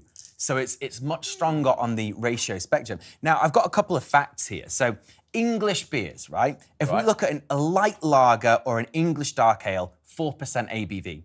Goes up a bit, English bitter 4.2%, and then an English pale ale 4.7%.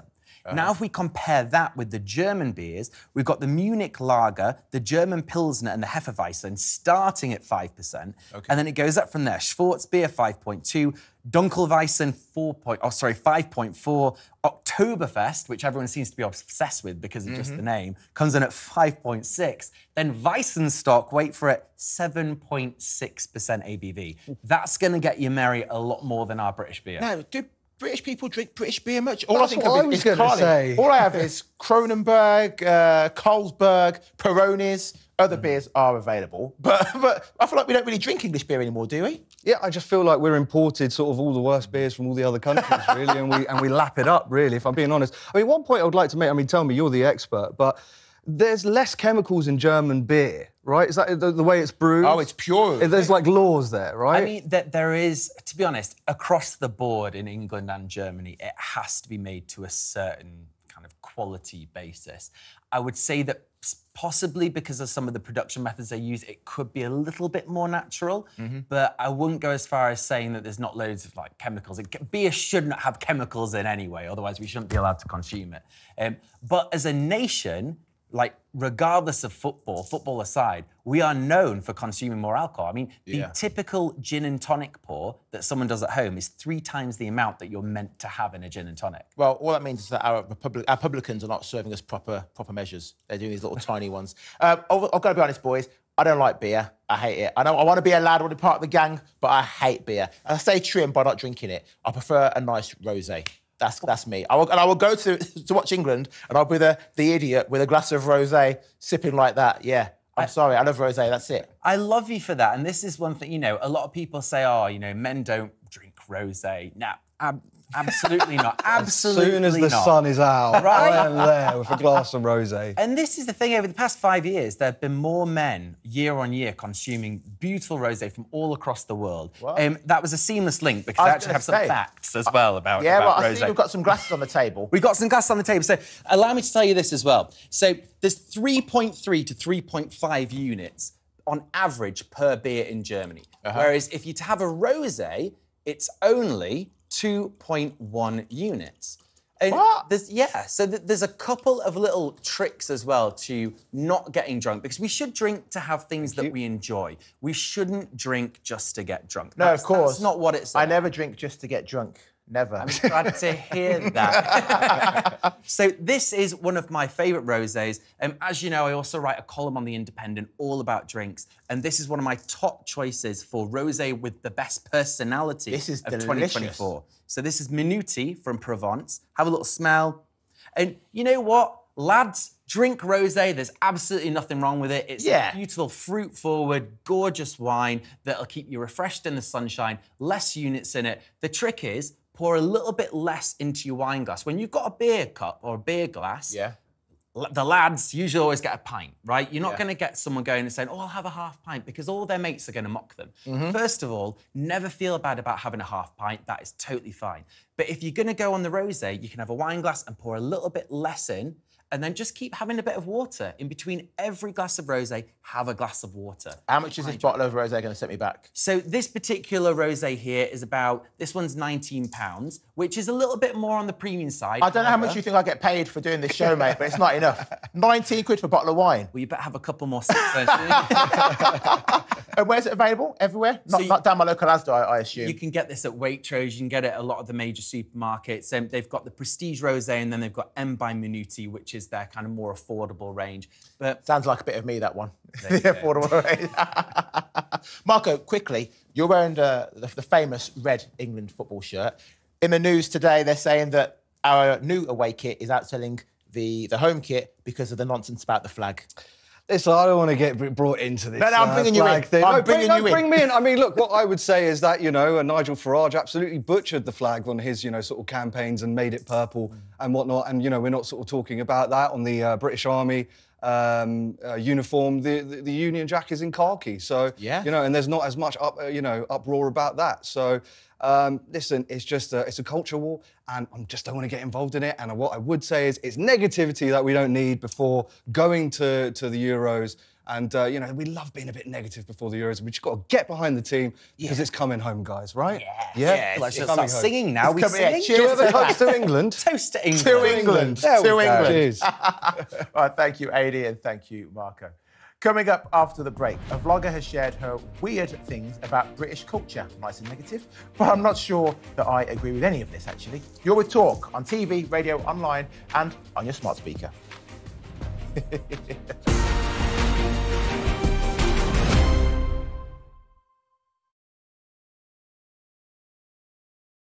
Hey, very good morning to you. Thanks for joining us. You're with talkTV, on radio, online. And we're on your smart speaker.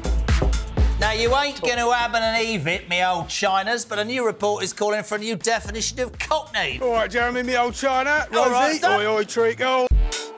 When J.K. Rowling says, let's just be honest, that's all she's saying, let's just be honest. When a man goes out and kills, we should talk about them as what they are, a biological man. Trans woman, it's not a woman. Trans woman is a man. Lee would have to go much further than his statement. I mean, he did say that he spoke clumsily and he understood the Prime Minister's position, but I think he'd need to say that he'd got it wrong. Then I had a phone call this morning from Plymouth City Council, a lovely woman called Anna.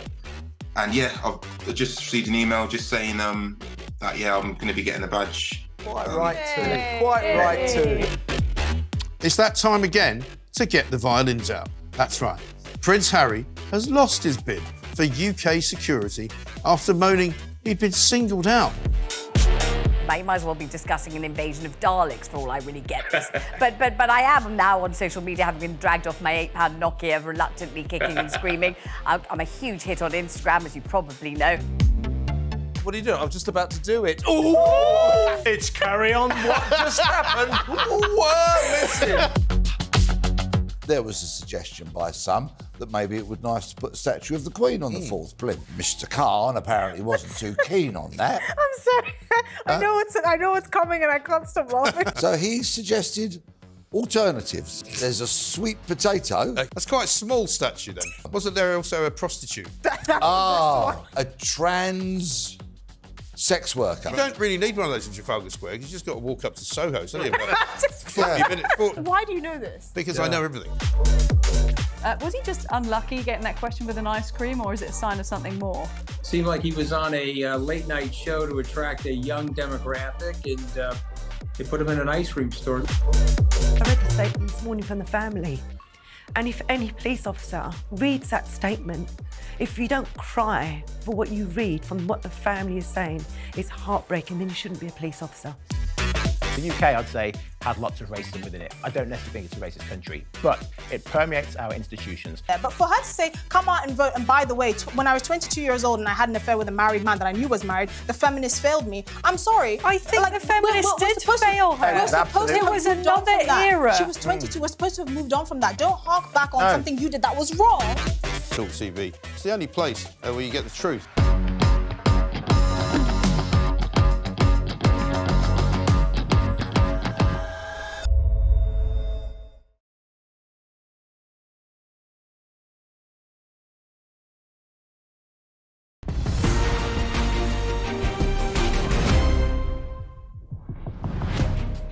Welcome back. Now, a Canadian living in the UK has shared the things that she thinks are weird about our British culture, and they're things that us Brits don't even seem to think twice about. Take a look at this.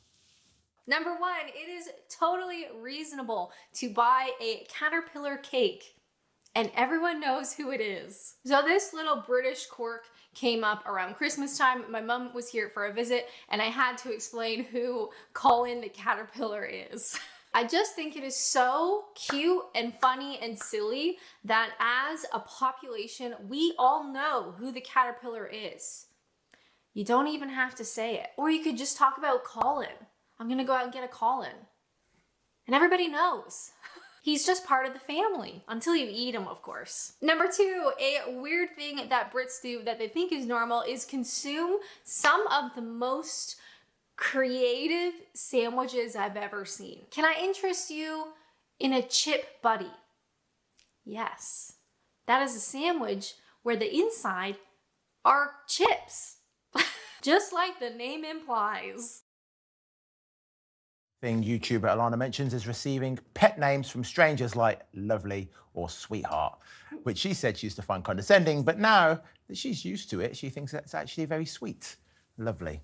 Now, joining me in the studio is broadcaster Claire Muldoon. Claire, what do you think of this? When I first read the story, I was like, how dare anyone make a mockery of what weird things us Brits do, you know? I was furious. I'll tell you, Pet. I'll tell you, darling, there's one thing that I actually give her credence for, and that's Morris dancing. She can take that one. I'll give her that one. But Colin the Caterpillar, come on. He's a lovely bit of it's chocolate. a bit of alliteration.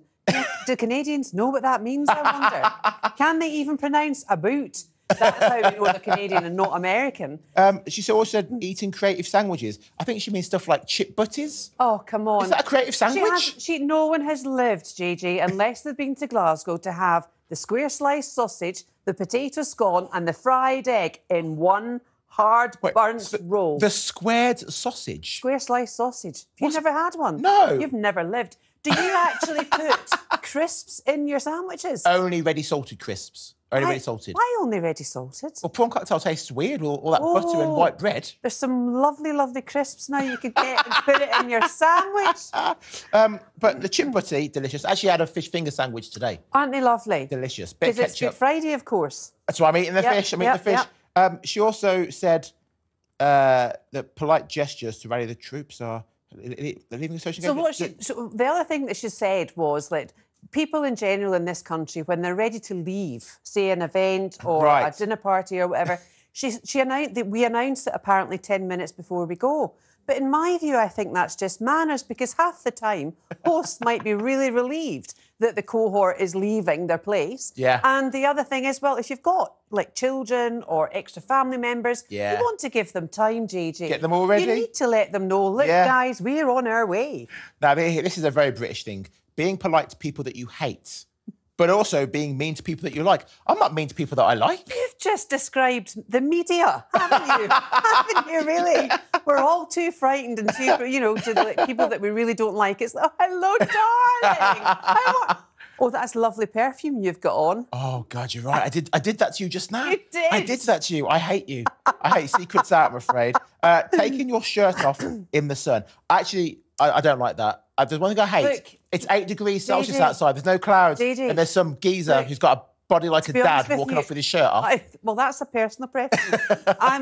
Maybe whatever it looks like with the tap half, as we say in Glasgow. But before iPhones, do you not think that was the way, that was the weather barometer? That's how we knew if it was going to be hot outside, because taps off was trending. Taps off. Tops off. The only place I would really think it's absolutely a no-go area is on the tubes or on public transport in general. Yes, of course. On, lads. Of course. But I don't even want to see flip-flops on public transport. What? Listen, if you're going to the beach or the pool, fine, wear your flip-flops. Do not have your dirty toes out for everyone to see when you're on the tube. It's disgusting. It's vile. No. Yeah, it's disgusting. Vile. Have you written your own list? I wish I had done. I wish I had.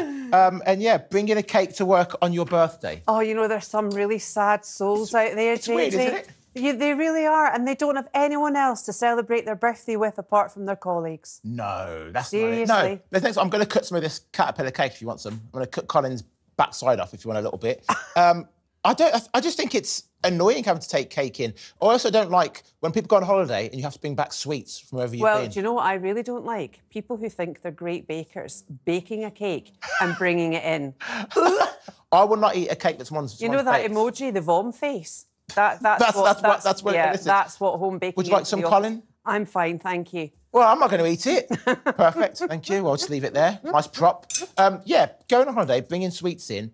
And but that's a nice thing to do. Look, if I go to Spain for the weekend, I don't have to be thinking at the airport, let me get a big bag of cheap sweets to take back to the office. No, I'm not doing it. Let me enjoy my holiday in peace. But if it's only a weekend, it's not a holiday. It's a weekend break. We're talking about if you go away for a fortnight. No. Or 3 weeks, yes. I'm putting a stop to that. I'm putting a stop to it right now. Are you Scottish in disguise? I think I am. Really? Look, I'm You're partly, very tight. Maybe I am. Maybe a little bit. Maybe a little bit. But no, listen. And if you are going to bring a cake into the office, don't bake it yourself because I don't trust your hygiene. Do you know, not you personally, but just people in general. I think the worst kind is home-baked stuff being brought in. And then, of course, we've got the other issue in this country now. with allergies. Where have they sprung from? Everyone's got an allergy these days. Yeah. Everyone's a celiac. So Everyone's got gluten intolerance. Yep. Despicable. Or peanuts or whatever. It's just, it's made up. Speaking of celiacs and people with gluten intolerances, I have an intolerance to two women who are now in the studio with us. The beautiful Penny Smith and Esther Craigie from The Talk, my lovely colleagues. I'm joking. I love you two. You two are my favourite females from The Talk. All right. Well, I'll let the other females know. Please. I was going to say, girls, bear in mind, he did say we've got to be mean to those we don't like. True. Nice to people we don't like and mean to people we do. There. That's actually the pretty. British way. Yeah, that is the British way. That's kind of traditional, isn't it? Though it's how you know that you like somebody or that somebody likes you. Is essentially they slag you off to their face, to your face. Sold the virtue of his love for you both. Well, you clearly hate us. Yeah. What have you got coming up on The Talk? So we're talking about the epidemic of shoplifting in Britain. So apparently shoplifting has got so bad in the UK that pubs are setting up stalls to sell stolen goods that have been stolen by criminal gangs. And shops are being forced to replace packs of detergent with dummy boxes. That's how bad it's got. I mean, apparently the UK High Street has never seen such lawlessness in this in its history. Well, I'm not making light of getting this. worse. I'm not making light of this, but I did see a seagull the other day fly into a shop and pick up a packet of crisps and fly out. It's gone viral. It's gone viral. I mean, I think seagulls have been doing it for quite a while, but they're proposing all sorts of ingenious plans to stop this, like attacking people who work in shops a criminal offence to stop people from getting abrasive. Why isn't that attacking people is a criminal offence? It is a criminal offence. But you know how you have separate legislation for attacking a police officer? It's a different kind of crime. Right. Apparently, those kinds of protections should extend to shop workers. Okay. But we're just going to be talking about the fact that some of they're going in with bins and then coming out and then flogging it a minute later on various places on the web. We're going to be talking about the England away kit outselling the home strip in a woke flag row. This is, I don't know if you've seen the pictures. I mean, do you know what? I don't know anything really about football, but if I saw somebody, but if I saw somebody playing in a kind of blueberry kit, I wouldn't know that they were necessarily in England. English. And I was just told by somebody who is a fan of football that England fans do not appreciate a playful homage, which apparently this is being described as. Yeah, I think that's probably correct. And we've voted with our wallets. Yeah, we're buying exactly the instead. So this is a punch in the nose for Nike and our FA. Yeah, so we are going to be discussing those two things. We're also going to be talking about all sorts of things, including Angela Rayner. Yeah, which we have different opinions on. Yeah, we do indeed. That's going to, yes, we do indeed. Show. And I think I'm going to be joining you guys on the show. And you'll be there as well. I'll be there. Yeah. Bad news for anyone who's already sick of you. If you're sick of me, it's a little too late, so I'm here for another hour after this. Guys, dig into the Colin caterpillar. I'll have the tail end. You have a tail end? Yeah. I love the tail end. I bet you will. Penny Smith, good grief. Thank you. Thank you very much, ladies. Sadly, we have come to the end of the show, but stay with us because up next, as I said, is The Talk. Thank you for tuning in and have a happy bank holiday. Good night.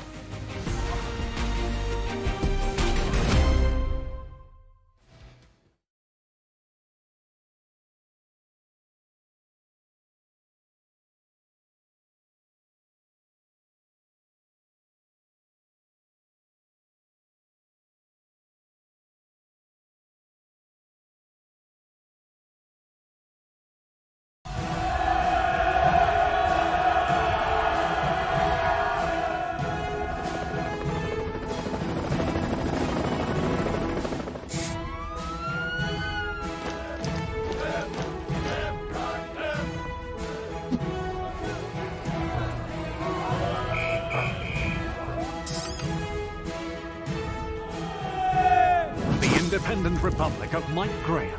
Weeknights at 8 on talkTV. Hey, very good morning to you. Thanks for joining us. You're with talkTV, on TV, on radio, online. And we're on your smart speaking. Now, you ain't going to have and eve it, me old Chinas, but a new report is calling for a new definition of cockney. All right, Jeremy, me old China. All right, Rosie, oi, oi, treacle. When J.K. Rowling says, let's just be honest, that's all she's saying, let's just be honest. When a man goes out and kills, we should talk about them as what they are, a biological man. Trans woman, it's not a woman, trans woman is a man.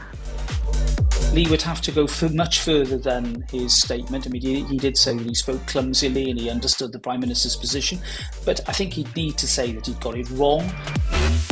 Then I had a phone call this morning from City Council, a lovely woman called Anna. And yeah, I've just received an email just saying that yeah, I'm going to be getting a badge. Quite right too. Quite right too. It's that time again to get the violins out. That's right. Prince Harry has lost his bid for UK security after moaning he'd been singled out. You might as well be discussing an invasion of Daleks for all I really get this. but I am now on social media, having been dragged off my £8 Nokia, reluctantly kicking and screaming.